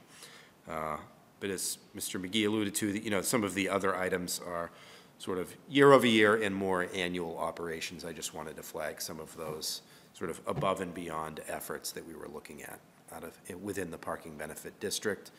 And I want to, I have the opportunity to thank we had to call a meeting of the Parking Advisory Committee, and they were able to, meet this morning to review this budget, but also, propose some other projects that we would undertake under our streetscape improvement lines. So we try to get input not only from committee members, but the Chamber of Commerce, Katie Luzai, our Economic Development Coordinator. So that was a great effort, and happy to see this before the board this evening. Thank you, both of you. And now turn to the board. Mrs. Mahan? I'd like to move approval of Article 36, and I have one question that if it's a big, long, detailed answer, then I'll just follow up on tomorrow. But just looking at the figures for the FY24 budget versus actual, and then FY25 budget, especially on single and multi-space meters, is that off? Why is that off so much? Is it because of the meters being down so much? Is it just a crazy estimate? Although when I look at the FY24 budget and 25, they're close, but that's because the pay by phone and that crazy interest comes into play. But I'm just wondering where that is, and I guess we're going to adjust for that in the future. Yeah, I would say you've just hit upon what is the major discrepancy, and that is the manner of accounting. So, in the proposed FY24 budget, there was NA in pay by phone, but obviously pay by phone is becoming an increasingly popular way to make use of our meters, and that is it comes in as a separate transaction, so we're going to account for it separately, but there are funds within that line that could apply to both single space and multi-space meters, but for accounting purposes, it will be easier for us to track it as its own source. So that's what's skewing the actual FY24 numbers lower within the actual collections, and we are modeling our FY25 proposed budget off the FY24 actual, not the FY24 proposed. So that's an anomaly. We probably won't see that. We'll see something, but not to that extent. Yeah. Thank you, Mr. Chairman. Thank you, Mr. Feeney, Mr. McGee. And if I could just allude to as Mr. McGee touched upon, believe it or not, this summer when we were not technically collecting at our meters, there were still a number that were functioning, and we're collecting some revenue. But for the first 2 months of this fiscal year, we were not collecting the full amount of what we would expect. So you may notice that in the big picture, FY25 is a very modest increase over fiscal year 24. And I think we're conservatively looking to fiscal year 25 to be our new benchmark year for what a full year of collections looks like in a post-pandemic world. Thank you. Mr. Corsi. Thank you, Mr. Chairman. I'll second Mrs. Mahan's motion and a couple of comments and questions. And given the decline in revenue because the meters were down, do you see expenditures being greater than the revenues for fiscal 24 and perhaps having to tap into the fund balance? What I would say is, based on the revenues for fiscal year 24 to date, we are hovering at around 75%, yet we still have a significant portion, and it is a busier portion of the fiscal year for parking. So, I'm actually feeling confident that we're likely to hit our revenue figures, given that, the first few months were not full collection months. Right. And I'll also note that some of our expenditure line in FY24, we're still carrying some money that was encumbered from FY23, so it never closed to fund a balance, so that money was tied to a project that was began in FY23 and is still being expended now, so I think that we'll be okay on the expenditure side as well. Okay, great, thank you. And just, I have to ask this question for Peggy Metropolis, she brings it up a lot. On the trash management line, I see there's money that hasn't been expended. I think in talking to Mr. Feeney, there was still a plan to buy some, the big belly barrels for the far side of the Broadway Plaza near the fire station. Are those still on back order or in planning? We did receive yet another batch, and you can start to see them in Arlington Center, but we still do have a few more forthcoming for some additional locations. Okay, and just a comment on the pay-by-phone, the app, I mean, it's remarkable how much people are using that. It hasn't been in that long, and you're really going to see that take off, I think, in the future, which is great. Thank you. Thank you. Any further discussion? Mr. Dickens. I'll just say that in melodramatic fashion, Ms. Mahan asked all my questions, so I'm all set here, and also I'm happy to see the seasonal decorations go up by roughly 25K. I mean, I know one entity that's going to be happy with that, so thank you. Okay, let's do the public comment portion of this article. So this being a public hearing for Article 36, there we have Mr. Schlickman on Zoom who wishes to comment on Article 36. So bring him into as a panelist momentarily. Thank you, Mr. Chair. Thank you, members of the board. Just as somebody who lives across the street from Russell Common, I'm encouraged to hear that you're going to look to do something about the medians within those parking lots, because right now they're looking kind of sad, and any improvement would certainly be merited. Thank you. Thank you, sir. My Zoom is down, so I'll rely on Ms. Marr to tell me if there's any other people for public comment. Mr. Moore, you come in? Oh, Mr. McGee, we have a member here. Welcome, sir. Just introduce yourself and give us your Steve comment. Moore, Piedmont Street. I don't know if this question is appropriate at this time. It may not be, but my question, when you brought up the meters and the fact you're talking about, pay by phone and that sort of thing, I know that we now, I believe, have a full deployment of the new style of meters. And I'm wondering, are they owned by the town or leased? Sure, we can go there. Mr. We own the meters. Okay, well, that's, my next point was going to be, if we lease the meters, could we please do something about making them more visible in bright sunlight? They're impossible to read, and I don't understand how that missed, when the design was picked, how that was missed, because I have a very hard time making them out when the sun is full bright. That's all. Thank you. Thank you for that, very much for that comment. Appreciate the feedback. Yeah. Thank you. Thank you, Mr. Moore. Any further comment from the public in the room or on Zoom? Ms. Marr? Seeing no hands raised. Okay. All right.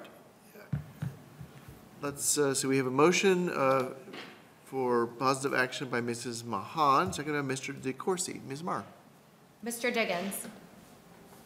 Yes. Mr. DeCoursey. Yes. Mrs. Mahan. Yes. Mr. Helmuth. Yes. 4-0 vote. Very good. Thank you, Mr. McGee. That brings us to Article 66, a resolution for MBTA service. We can bring Mr. Schlickman back in, I think, as the proponent for this. Mr. Schlickman and friend. It's nice to be back. Mr. Schlickman, please go ahead, sir. Good. Okay, thank you. As you are aware, we passed a similar resolution last year. But I think that things have not improved. In fact, things have gotten worse, and I think it's worth voting the resolution again. I certainly would be very happy if it went through on the consent agenda, because I think it's more important that the resolution gets passed and spread to state leadership than to have any kind of an extended debate in town meeting, because I think that residents and taxpayers of the town of Arlington would be grateful to know that town meeting is aware of the issues with transit in Arlington and are looking to involve the state in the MBTA in terms of solving the problems. That said, since the resolution last year, a couple of things have changed, so I've refreshed last year's resolution with a couple of additional points. One is that on January 29th, the Arlington School Department began running a parallel yellow school bus service in the mornings because the service for our students going to Odessa Middle School became so bad, and we had such a critical issue with tardy students because the buses weren't coming. And that's just a representation of a further deterioration of the service in town. With the loss of the 79 and the significant reduction in the service of the 77, it's been a real problem for us to get our kids to school in time. Also, last year on October 25th, town meeting voted 189 to 35 to approve the transit-oriented housing zoning changes consistent with the MBTA Communities Act. And I think that Arlington has been a leader in this. We passed this by a 4-to-1 margin. We fully support as a town the housing obligations that we have being close to the city and trying to become a transit-friendly, transit-oriented community. But we can't do that without the transit. And thirdly, I think that we have new leadership both in terms of the Secretary of Transportation and the MBTA General Manager, and I think it behooves us to ask that they come and talk to us. They've been very responsive to other communities. They haven't been here. We haven't asked them to be here. We should ask them to come here and address some of the issues that we're having. So that's the resolution. Hopefully, we'll get a positive vote from the Board of Selectmen recommending the town meeting adopts this. We can get it through in a consent agenda, and we can all have apple pie afterwards. Select Board. Thank you, Mr. Select Selectman. Board. I've been doing this too long. I'm sorry. Let's turn to the public comment for the hearing for this resolution. So we have Mr. Auster raising and Ms. Gruber. We could bring them in. Raise your hand in Zoom if you wish to comment on this article. And let's start with Mr. Auster. Good evening.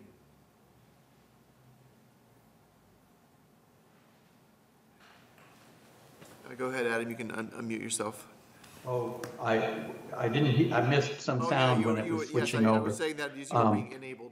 Yeah. So I also think it's important to say this every chance we get, and it feels a little bit like the definition of insanity because nothing happens and nothing happens and nothing happens. But I believe that someday something happens, and we should be there by doing this kind of stuff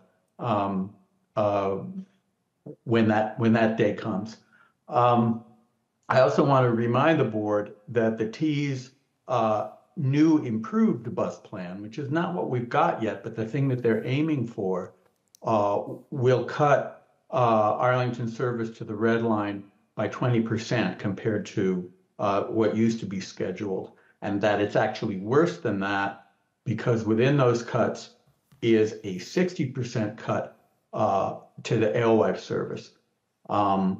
The board may recall that it received a report detailing these cuts a year ago and referred that to the town manager. And I just bring that up because we all know we have crappy service, but we also have the receipts, and it can be useful in whatever conversations we might have in the future. That report, by the way, is in the correspondence received for February 6th of last year, if anyone wants to retrieve it easily. And the only thing I'd say about the resolution, maybe making it a little better, is I think it should, along with calling for all of the, better service down Mass Ave, it should expressly call for improved service to alewife.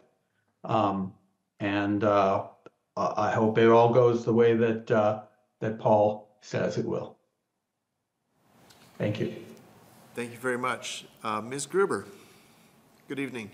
Yes, thank you for letting me speak, and thank you to Mr. Schlickman for bringing this resolution to town meeting. As a member of the MBTA Communities Working Board, but speaking for myself, and not being so audacious as to suggest that the state has any responsibility for a quid pro quo, we did put together a plan that was intended to take advantage of new housing in transit-oriented areas of the town.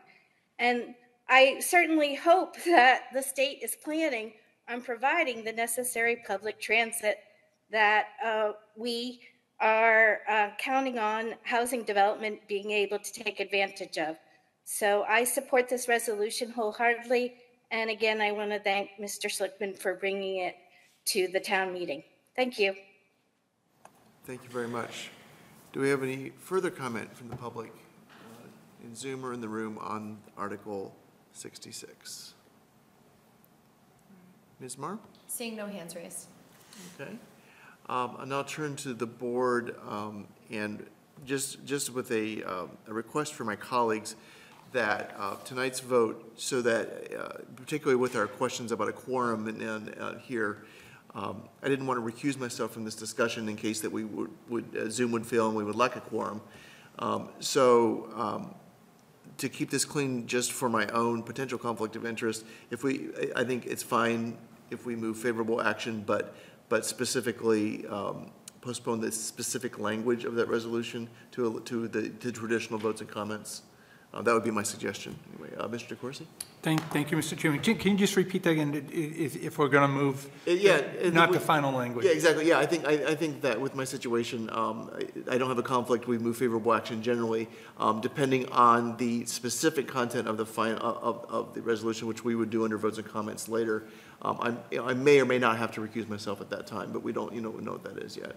Okay, thank you. And thank you, Mr. Schlickman, for bringing this forward again. I note that last year it was Article 66 as well, so coincidentally, it's going to have the same number.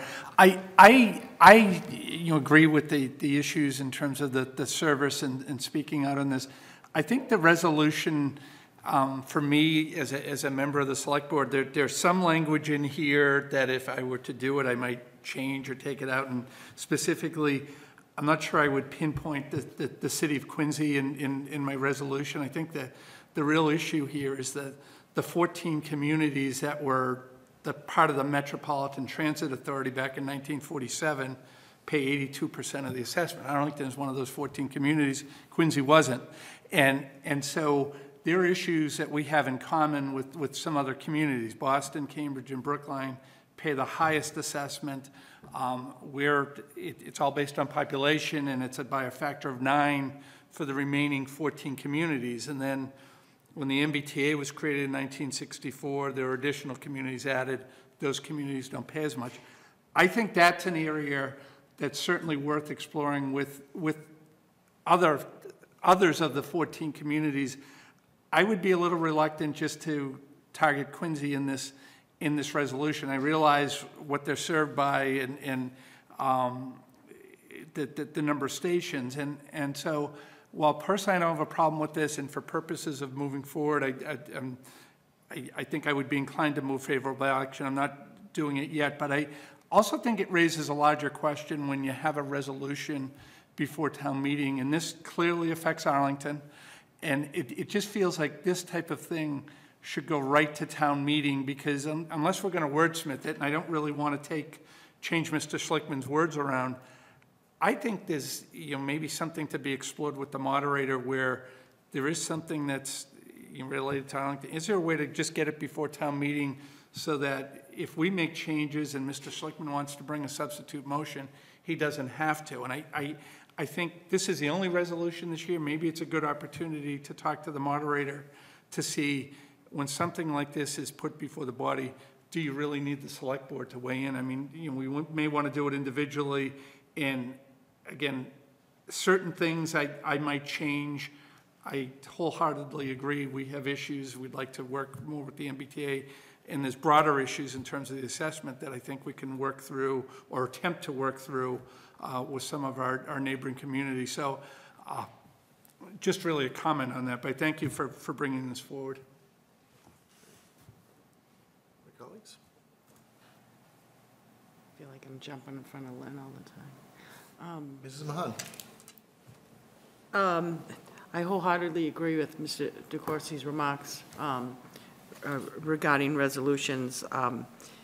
And not to be sarcastic, I know this is the second year. I'm assuming we're not going to see this every year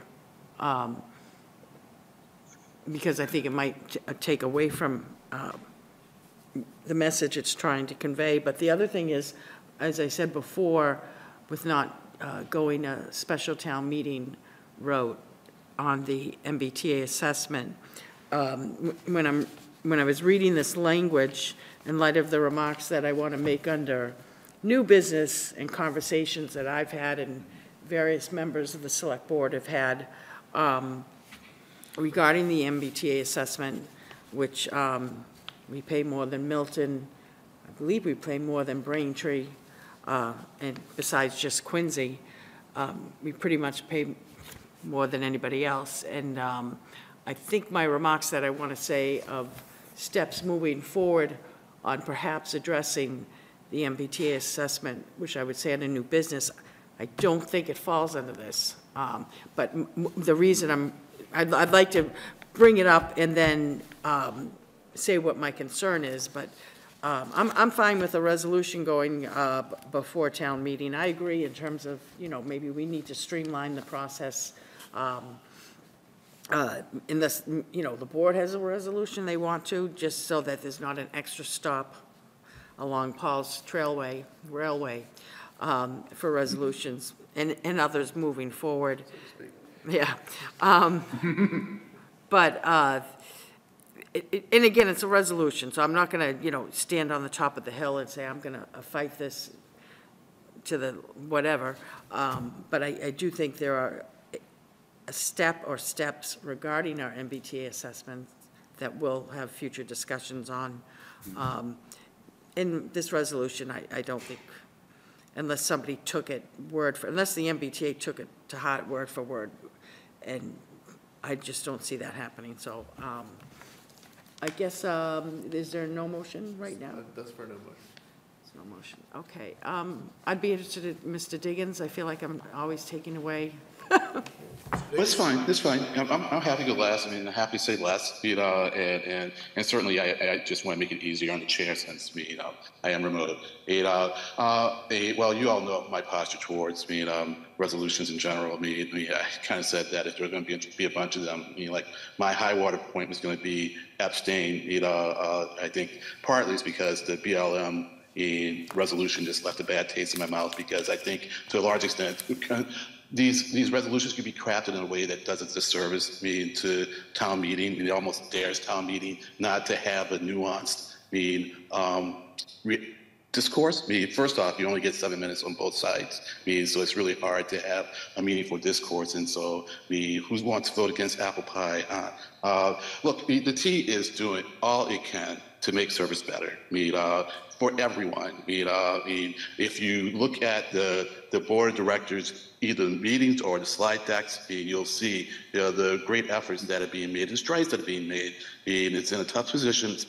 It's gotten into a really tough position. It's going to take it a while to work its way out of it, but making good progress. And so if we could do this resolution year after year, and one of these years it's going to sync up with the T coming out of it, and then we'll be able to say, oh, the resolutions did it, but it really would have been more of a correlation than a causation. With respect to the assessments, Mr. DeCourcy laid out the problem very well. For a while, I was under the strong impression that when Fall River came online, we were going the South Coast expansion of the commuter rail, that the T would then take on the reassessments, because we'd have more communities being serviced by the MTA. When I talked to Senator Crichton, one of the co-chairs of the Joint Transportation Committee, about a year ago, he was not aware of anything with respect to happening with respect to assessments. I've kind of touched on the topic a little bit with the executive director of the MBTA advisory board. That is someone also that I would suggest that we have come to meet with us. We tried to get the chair of that body to meet with us. He tried twice. There was an illness in one case and a death in another case. Maybe we could try with him again, but Brian Kane, the executive director, is I think more easily available. And I think he could give us some guidance as to how to potentially move the assessments issue. I will add to that, though, that the governor has set up a transportation funding task force meeting, and that's for statewide. And I think that would be a good place, to have the discussion about assessments in general and other ways of funding transportation and transit.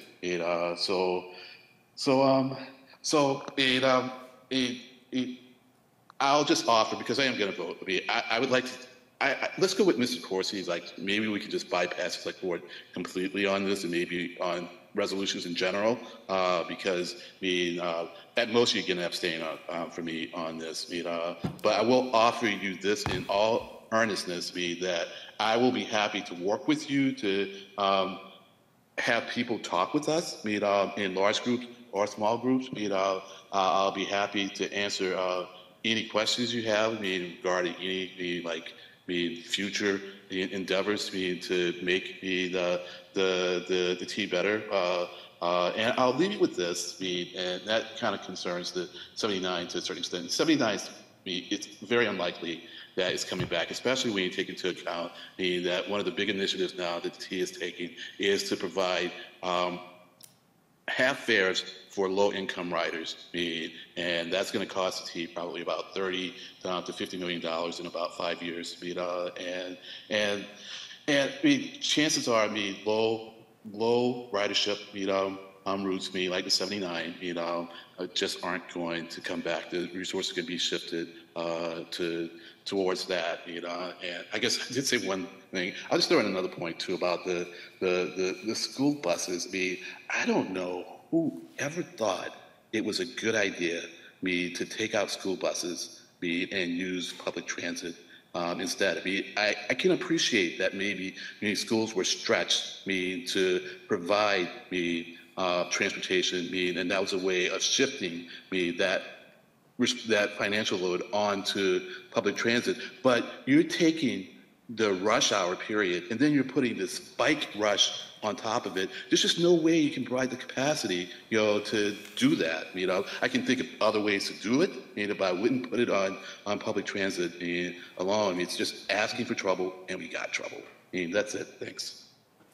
Mr. DeCourcy? Thank you, Mr. Chairman. Yeah, and just, there's a history here, Mr. Diggins, that the MBTA actually used to provide special school bus services to the town of Arlington. And again, I'm dating myself. You learned today what year I was born. Now I was going to high school in the late 70s, early 80s. And the Almont bus, I lived up at the Heights. The MBTA used to provide a dedicated school bus to the town of Arlington. They did it at the Audison, and they did it at the high school when Mrs. Mahan and I were at the high school, and then Proposition 2.5 came along. So, and again, we're not going back to those days, but there was a long history in our community for the T recognizing, okay, we're not going to fill up the 77 bus with students as it goes up and down Mass Ave. We'll provide a bus at 210 from Arlington High School. There was a period where the Audison, they provided a dedicated bus. So that was a history. It's a long, long time ago, but it's things were different back then. But I want to go back to the assessments, and we had Mr. Jameson in recently. We've heard from Mr. Tosti. Mrs. Mahan has spoken about it over the years, and I think we're going to hear from her again tonight. And again, just a little history lesson that the Boston Elevated Railway became the Metropolitan Transit Authority in 1947. We happened to be one of 14 communities. Based on service that was in place in 1947 in those communities, that has dictated the percentage that we pay on our assessment. And look how the T has changed since 1947 and in 1964 and throughout the years. we pay a multiple of many other communities. And when you look at the MBTA Enabling Act, which is Chapter 161A, there are still 14 communities defined. Those 14 communities are the original MTA communities. There's another 51 communities that are identified. And then beyond that, to get up to 178 or 175, whatever it is, there's other served communities. And with the assessment, while we're talking 8 to 10% of the T's budget. I think the total assessments to local communities is $193 million. Boston pays half of that. Our share for next year will be about 2% of that. That to me is a real discussion that should be had about, you may have been fine in 1948 to pay a higher percentage, but the service to Arlington relative to other communities, and there's other communities that are similarly situated too, that should be a discussion for the legislature to take a look. How is this being allocated? And that's why I mentioned my concern. I wouldn't, as I said earlier, I wouldn't point directly at Quincy. I'd point at the definition of the communities, and I'd like an opportunity maybe to talk to Mr. Schlickman after the meeting, between meetings, maybe to suggest some changes with that paragraph, because I think there's a way to maybe add a little bit more there that points to what I would consider the unfairness to the 14 communities as part of the overall discussion. Thank you. So at this point, I note that we don't have a motion on the table. I know Mr. Schlickman has his hand raised, but I'll check to see if my colleagues want to go now before we get back to Mr. Schlickman. I'll make a motion for favorable action and to kind of jump on the history bandwagon, and then Mr. Schlickman, I know it was after Proposition 2.5. I think it was 1999. I think there were about 78 other communities that were coming into the T at the time. It's pretty well-known anecdotal history in the State House that the senator who represented Milton, Quincy, and Braintree had a position of authority in setting the assessments. And basically, it's been pretty well known for 20-plus years that, in my opinion, from what I've been told, Arlington really is carrying because of what came out of the State House and that particular person who was chairing the process at the time, we're really paying a good amount of Milton, Braintree, and Quincy's portion. And I think, and I'll just again discuss it under new business, there's a way, I think there are ways to address that, but I certainly think that, there's a way that this board has been sort of discussing a little more diligently or with a little more earnesty over the past 2 to 3 years. And I'm fine to move approval on this resolution. I'll stop there. Thank you, Mrs. Mahan. Just to clarify, is your motion just to move approval of putting the resolution before town meeting, but with content to be voted later by the board? Yes, and I would, I know Mr. Schlickman has his hand raised. Yeah, I would encourage, especially on that Quincy, I agree with that too. I don't know if that gets reworked or whatever, but I know I would do something to it. But anyways, so I would encourage and hope that Mr. Schlickman and Mr. DeCoursey have the opportunity to speak about that, and I'll just give my thoughts offline at another time to Mr. DeCoursey about that. Thank you. So it's just general move approval, not specific language. Thank you, Final I appreciate vote. that. Further comments, Mr. Schlickman? Yeah, first of all, the purpose of the Quincy paragraph is a discussion of equity, and that I think that Arlington really deserves the opportunity to get what it pays for. I'm not as concerned with the amount we're paying, but for the getting our money's worth and getting a subsequent value relative to what we're contributing. And that's sort of the point. And I'm very happy to work with Mr. DeCoursey to come up with some language that the board would be more comfortable with. Quincy's just an easy example because they're a bigger city with a much larger population and considerably more service, and they're assessed at a lower rate, because that's just the most vivid and visible example I can come up with. And the assessment rates are in state law, so it's a matter of calculation. Calculate the number of people in a municipality and multiply that by a given factor, and then assess that by the assessment rate, which keeps going up. Now, as for the student transportation, this has been a mission of the MBTA since it came to be. And first of all, Massachusetts law does not require school districts to provide transportation for grades 7 through 12 unless you're in a regional district. And students in Lowell have T-passes from the Lowell Regional Transportation Authority, and the buses line up at the high school and work their way out from there at the end of the school day. Every student in Boston who is transported has a T-pass, and everybody who has a T-pass buys the T-pass, and our students are buying a T-pass to use the MBTA, and this is what has gone on historically since the MBTA came into business. This is just an element of the MBTA failing to meet their responsibilities that has been a traditional purpose for them to provide services to us as well as students throughout the region. That's why we view it as an issue that the MBTA has turned their back on something that we've relied upon them to do for generations, and that dumping the problem in our laps, where we've got parents who are so angry that their kids aren't coming to school in town, and that we can't get the MBTA to respond. This is the issue why we ended up instituting a bus with user fees, and it's troublesome for us. We don't have the bus infrastructure to go and run a parallel bus service. MBTA has made a commitment a long time ago to be a partner with the school districts within the MBTA service area, and they should be held accountable. I am very grateful to the board for supporting this effort.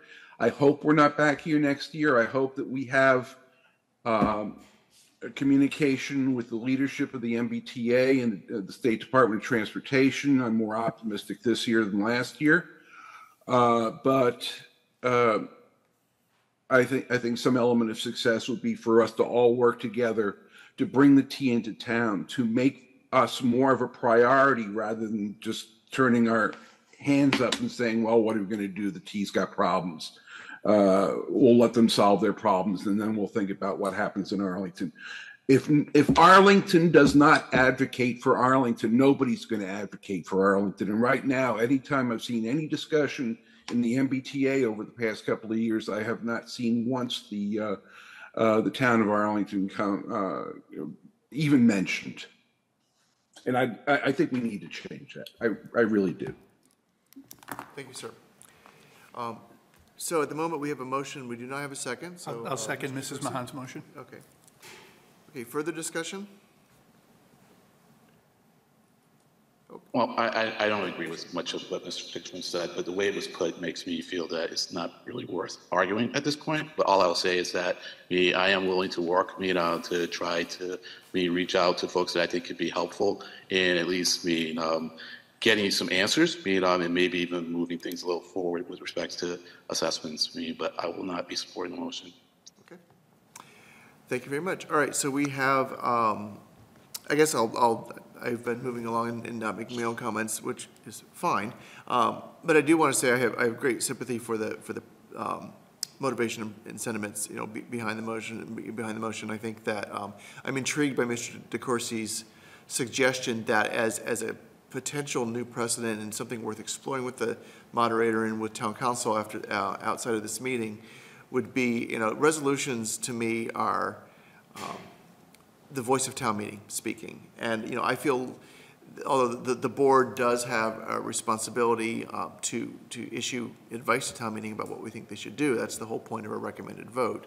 I think that it's different when it's a non-binding resolution that's really intended to be a corporate expression of opinion by town meeting, and it always felt a little bit disproportionate to me that that the select board would be asked to do this, and as Mr. Corsi pointed out, that creates some procedural bottlenecks if the proponent quite justifiably doesn't like how we monkey with their resolution, then they have to go to the trouble of doing a substitute, and that implies a conflict that's just not usually there. It's really more of a question of role, and so I think that'll be an interesting question, and Mr. Corsi, I would welcome you to take that up with the moderator, Attorney Cunningham, and at your leisure to maybe provide guidance back to the board when we take this up for final votes and comments. Would you like me to do that before the end of April, Mr. Chair? I think that would be an excellent idea, actually. Yes.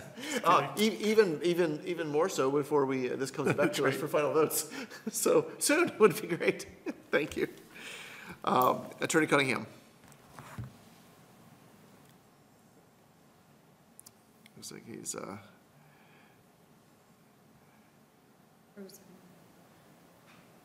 yeah, I think our town council is frozen in Zoom at the moment. Just well said, Mr. Chair, and I just want to stress that I'm happy to. Sorry, Mr. Chair, am I on now? Yes. I just want to say it's very obviously well said, Mr. Chair, but I'm happy to follow up with the moderator and the board regarding possible ways forward on the issue of resolutions. Thank you very much.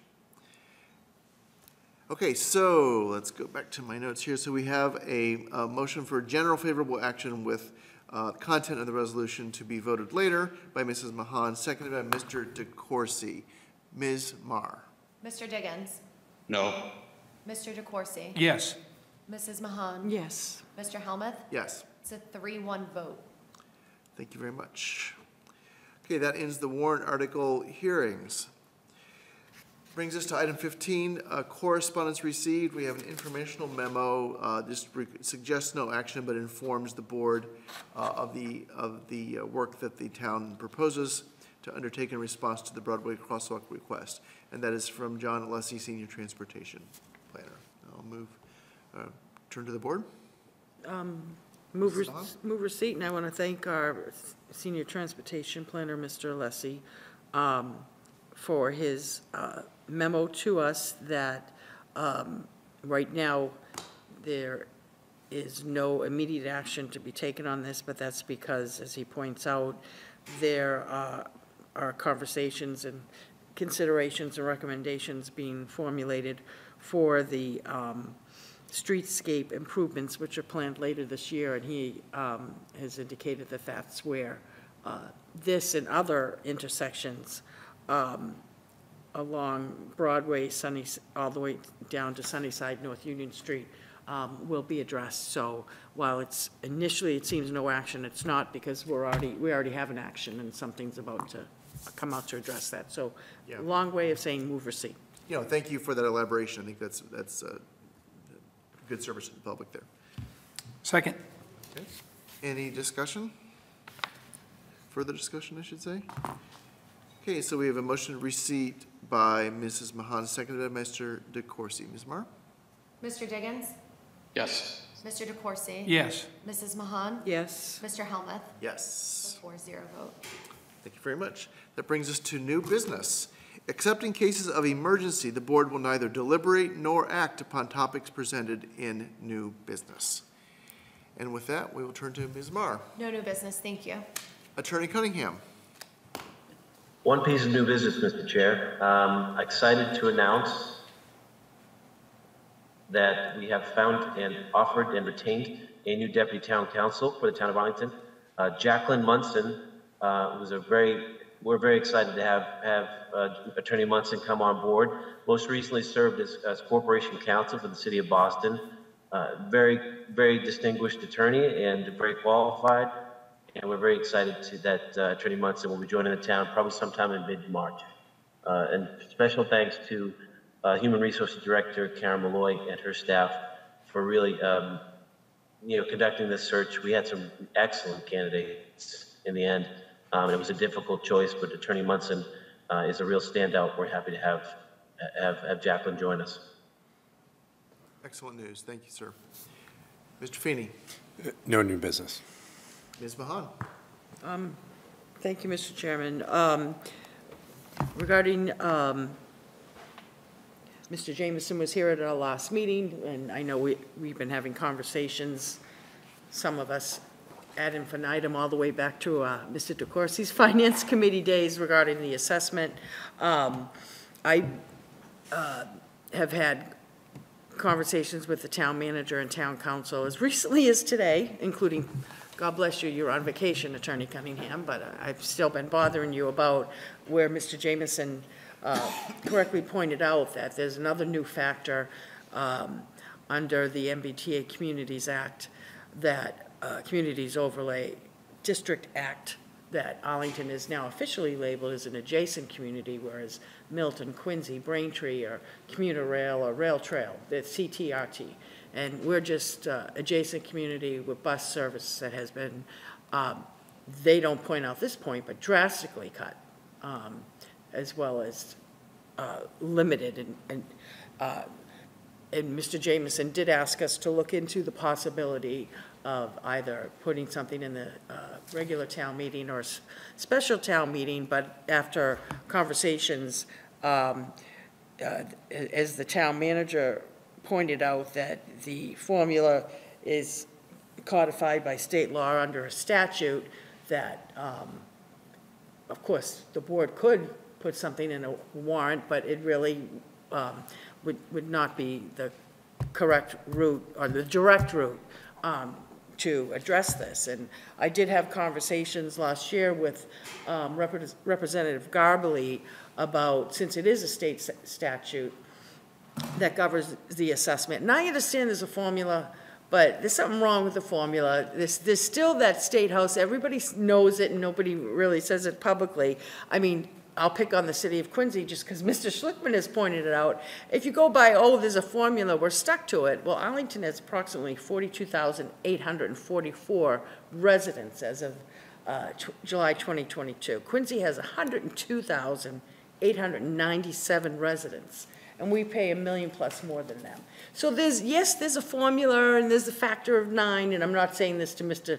DeCourcy, but there's also tweaking that started at the beginning that, in my opinion, really, pardon my language, my dad will get mad at me, but I know he's asleep, so he's not watching, really stuck it to Arlington. And, to me, it's gone on long enough, since 1999. It's time to change that. And one of the ways to change that, and I'm not saying there aren't other ways, but last year, Representative Gobley and his staff, his office looked into, I asked him to look into the state statute, and governed in that state statute is language that the MBTA assessments are supposed to, every July, go through an automatic reassessment, which hasn't really happened. And so one of the ways that he suggested last year, and the town manager and town council, because I don't want to waste anybody's time, including all of our time, in the manager and others, but I've asked them to look into formally taking that step. I believe it's through the legislative delegation. I'm not asking us to discuss it here tonight, because that would be a future agenda item or something else. That we ask our legislative delegation to, since it's in the statute, it's in state law, there's no way, even if I think Arlington and our delegation said, okay, please do it by the formula that you have with the factor of 9, which is population, and then you're also supposed to add into what type of community you are, which we've now been officially an MBTA adjacent community. We're not even a CT or an RT. That assessment should go down. So my hope is that, since the state law statute says the reassessments are supposed to happen every July, I've asked the town manager and town council to have conversations with the delegation to say, this is the route we would like to go. We'd like to, it has, there really are no reassessments, but they're supposed to be. We're going to ask you to do that. And/or they recommend other ways for us to get the assessment. I don't want to just have a meeting where we meet with a titular head from the MBTA or the MBTA advisory community, complain about this, because everybody knows this has been going on, and we just say it and nothing happens. I want something, as we all do, that has some teeth to it. So the town manager and town council are looking into to see if asking our legislative delegation and when the request should come from this board and when the legislative delegation should actually file that request. I'm assuming it's, at least a month, 6 weeks before the fiscal year starts July 1st, which is what the state law says. And as well as perhaps when they're investigating that with Senator Freeman, Representative Garberly, and Representative Rogers, there may be another suggestion under the state statute, because I think that's the only way we can get any relief, is to MBTA, the law that was created under the state statute. And at the very least, we somehow have to make the request. Fine, then let's do it by the formula that's in there that goes by population in a factor of 9, which means we're going to be paying less than Quincy, Milton, and Braintree, which we pay millions of dollars more than them. We'll be more in line with like Lexington, which pays about $829,000. So I just wanted to, and I know we've all had individual conversation, members of the boards, with the manager and with town council, so I don't want anyone to think, since I'm so wordy on this, and I think because I've been on the board longest than anybody here, since 1999, that's why I'm like, oh, I'm so tired of hearing about this every year and how the MBTA assessment is unfair to Arlington and, all these other cities, and we're a town, don't even come close to pay what we're paying. But I feel confident that, especially in light of the budget presentation given by our town manager, Mr. Feeney, and our deputy town manager, Mr. McGee, at the last meeting regarding Chapter 70, which I hope the news that we receive does get a little bit better, but there aren't really indication that that's going to happen, as well as other things, including living within the guidelines and the promises we made to the voters, who were gracious enough to once again open up their wallets, pocketbooks, billfolds, whatever, and vote for the last override. So this is something we'll continue to address. So, and then the only other thing under new business, because we have to do blank and giggles every now and then. I've never noticed this before, but Michael Quinn posted to the Arlington list earlier this morning that, and I went and looked, and he is correct, that if you look at the warrant, it says right in the beginning in the preamble, and of course right now I can't find it, basically language saying town meeting's about to convene, here is the warrant, please notify and warn your inhabitants of the warrants contained therein. So I just point that out. I'm not trying to change that language, but I never noticed that. If you look at, I went online, looked at our draft warrant, went in the very beginning, that very first paragraph before all the warrant articles are laid out, it does say to notify and warn inhabitants of, so, and I thought that was kind of a cute historical little thing that's in there. That's it. Thank you, Mr. Chairman. Thank you. Mr. DeCourcy? No new business. Mr. Diggins? Sorry. So in the case of what Mrs. Mahan just said, it is worth, with respect to the assessment, it is worth commenting on, but I'm not going to because of OML. But I certainly look forward to following up on some of the things that she just discussed. So my new business is that the TAC has formed a subcommittee to look into the kind of uniformity, making the speed limits uniform. That we had sent that to the town manager, he sent it to TAC, and TAC is moving with great speed on this. We had a meeting last Thursday. We're going to have another one this Thursday. Jim Stubby, who we promoted to full-time or full TAC member, is just doing phenomenal work. And it's I'm enjoying it immensely, and I think we're going to be able to bring something back to the board probably within a month. So So that's the new business and a little bit of a teaser. Thank you very much. I think we are through our agenda, and in this case, I will welcome a motion to adjourn. Move to adjourn. Second. On a motion to adjourn by Mrs. Mahan, seconded by Mr. DeCoursey. All in favor? No. It's a roll call. You're not in favor. I'm like, what? Mrs. Mar. You're Ms. not Mar. my friend. Mr. Diggins. Yes. Mr. DeCoursey. Yes. Mrs. Mahan. Yes. Mr. Helmuth. Got my hammer ready. It's a 4-0 vote. We are adjourned. Thank you very much. Bye-bye, everybody. Take care. Good night.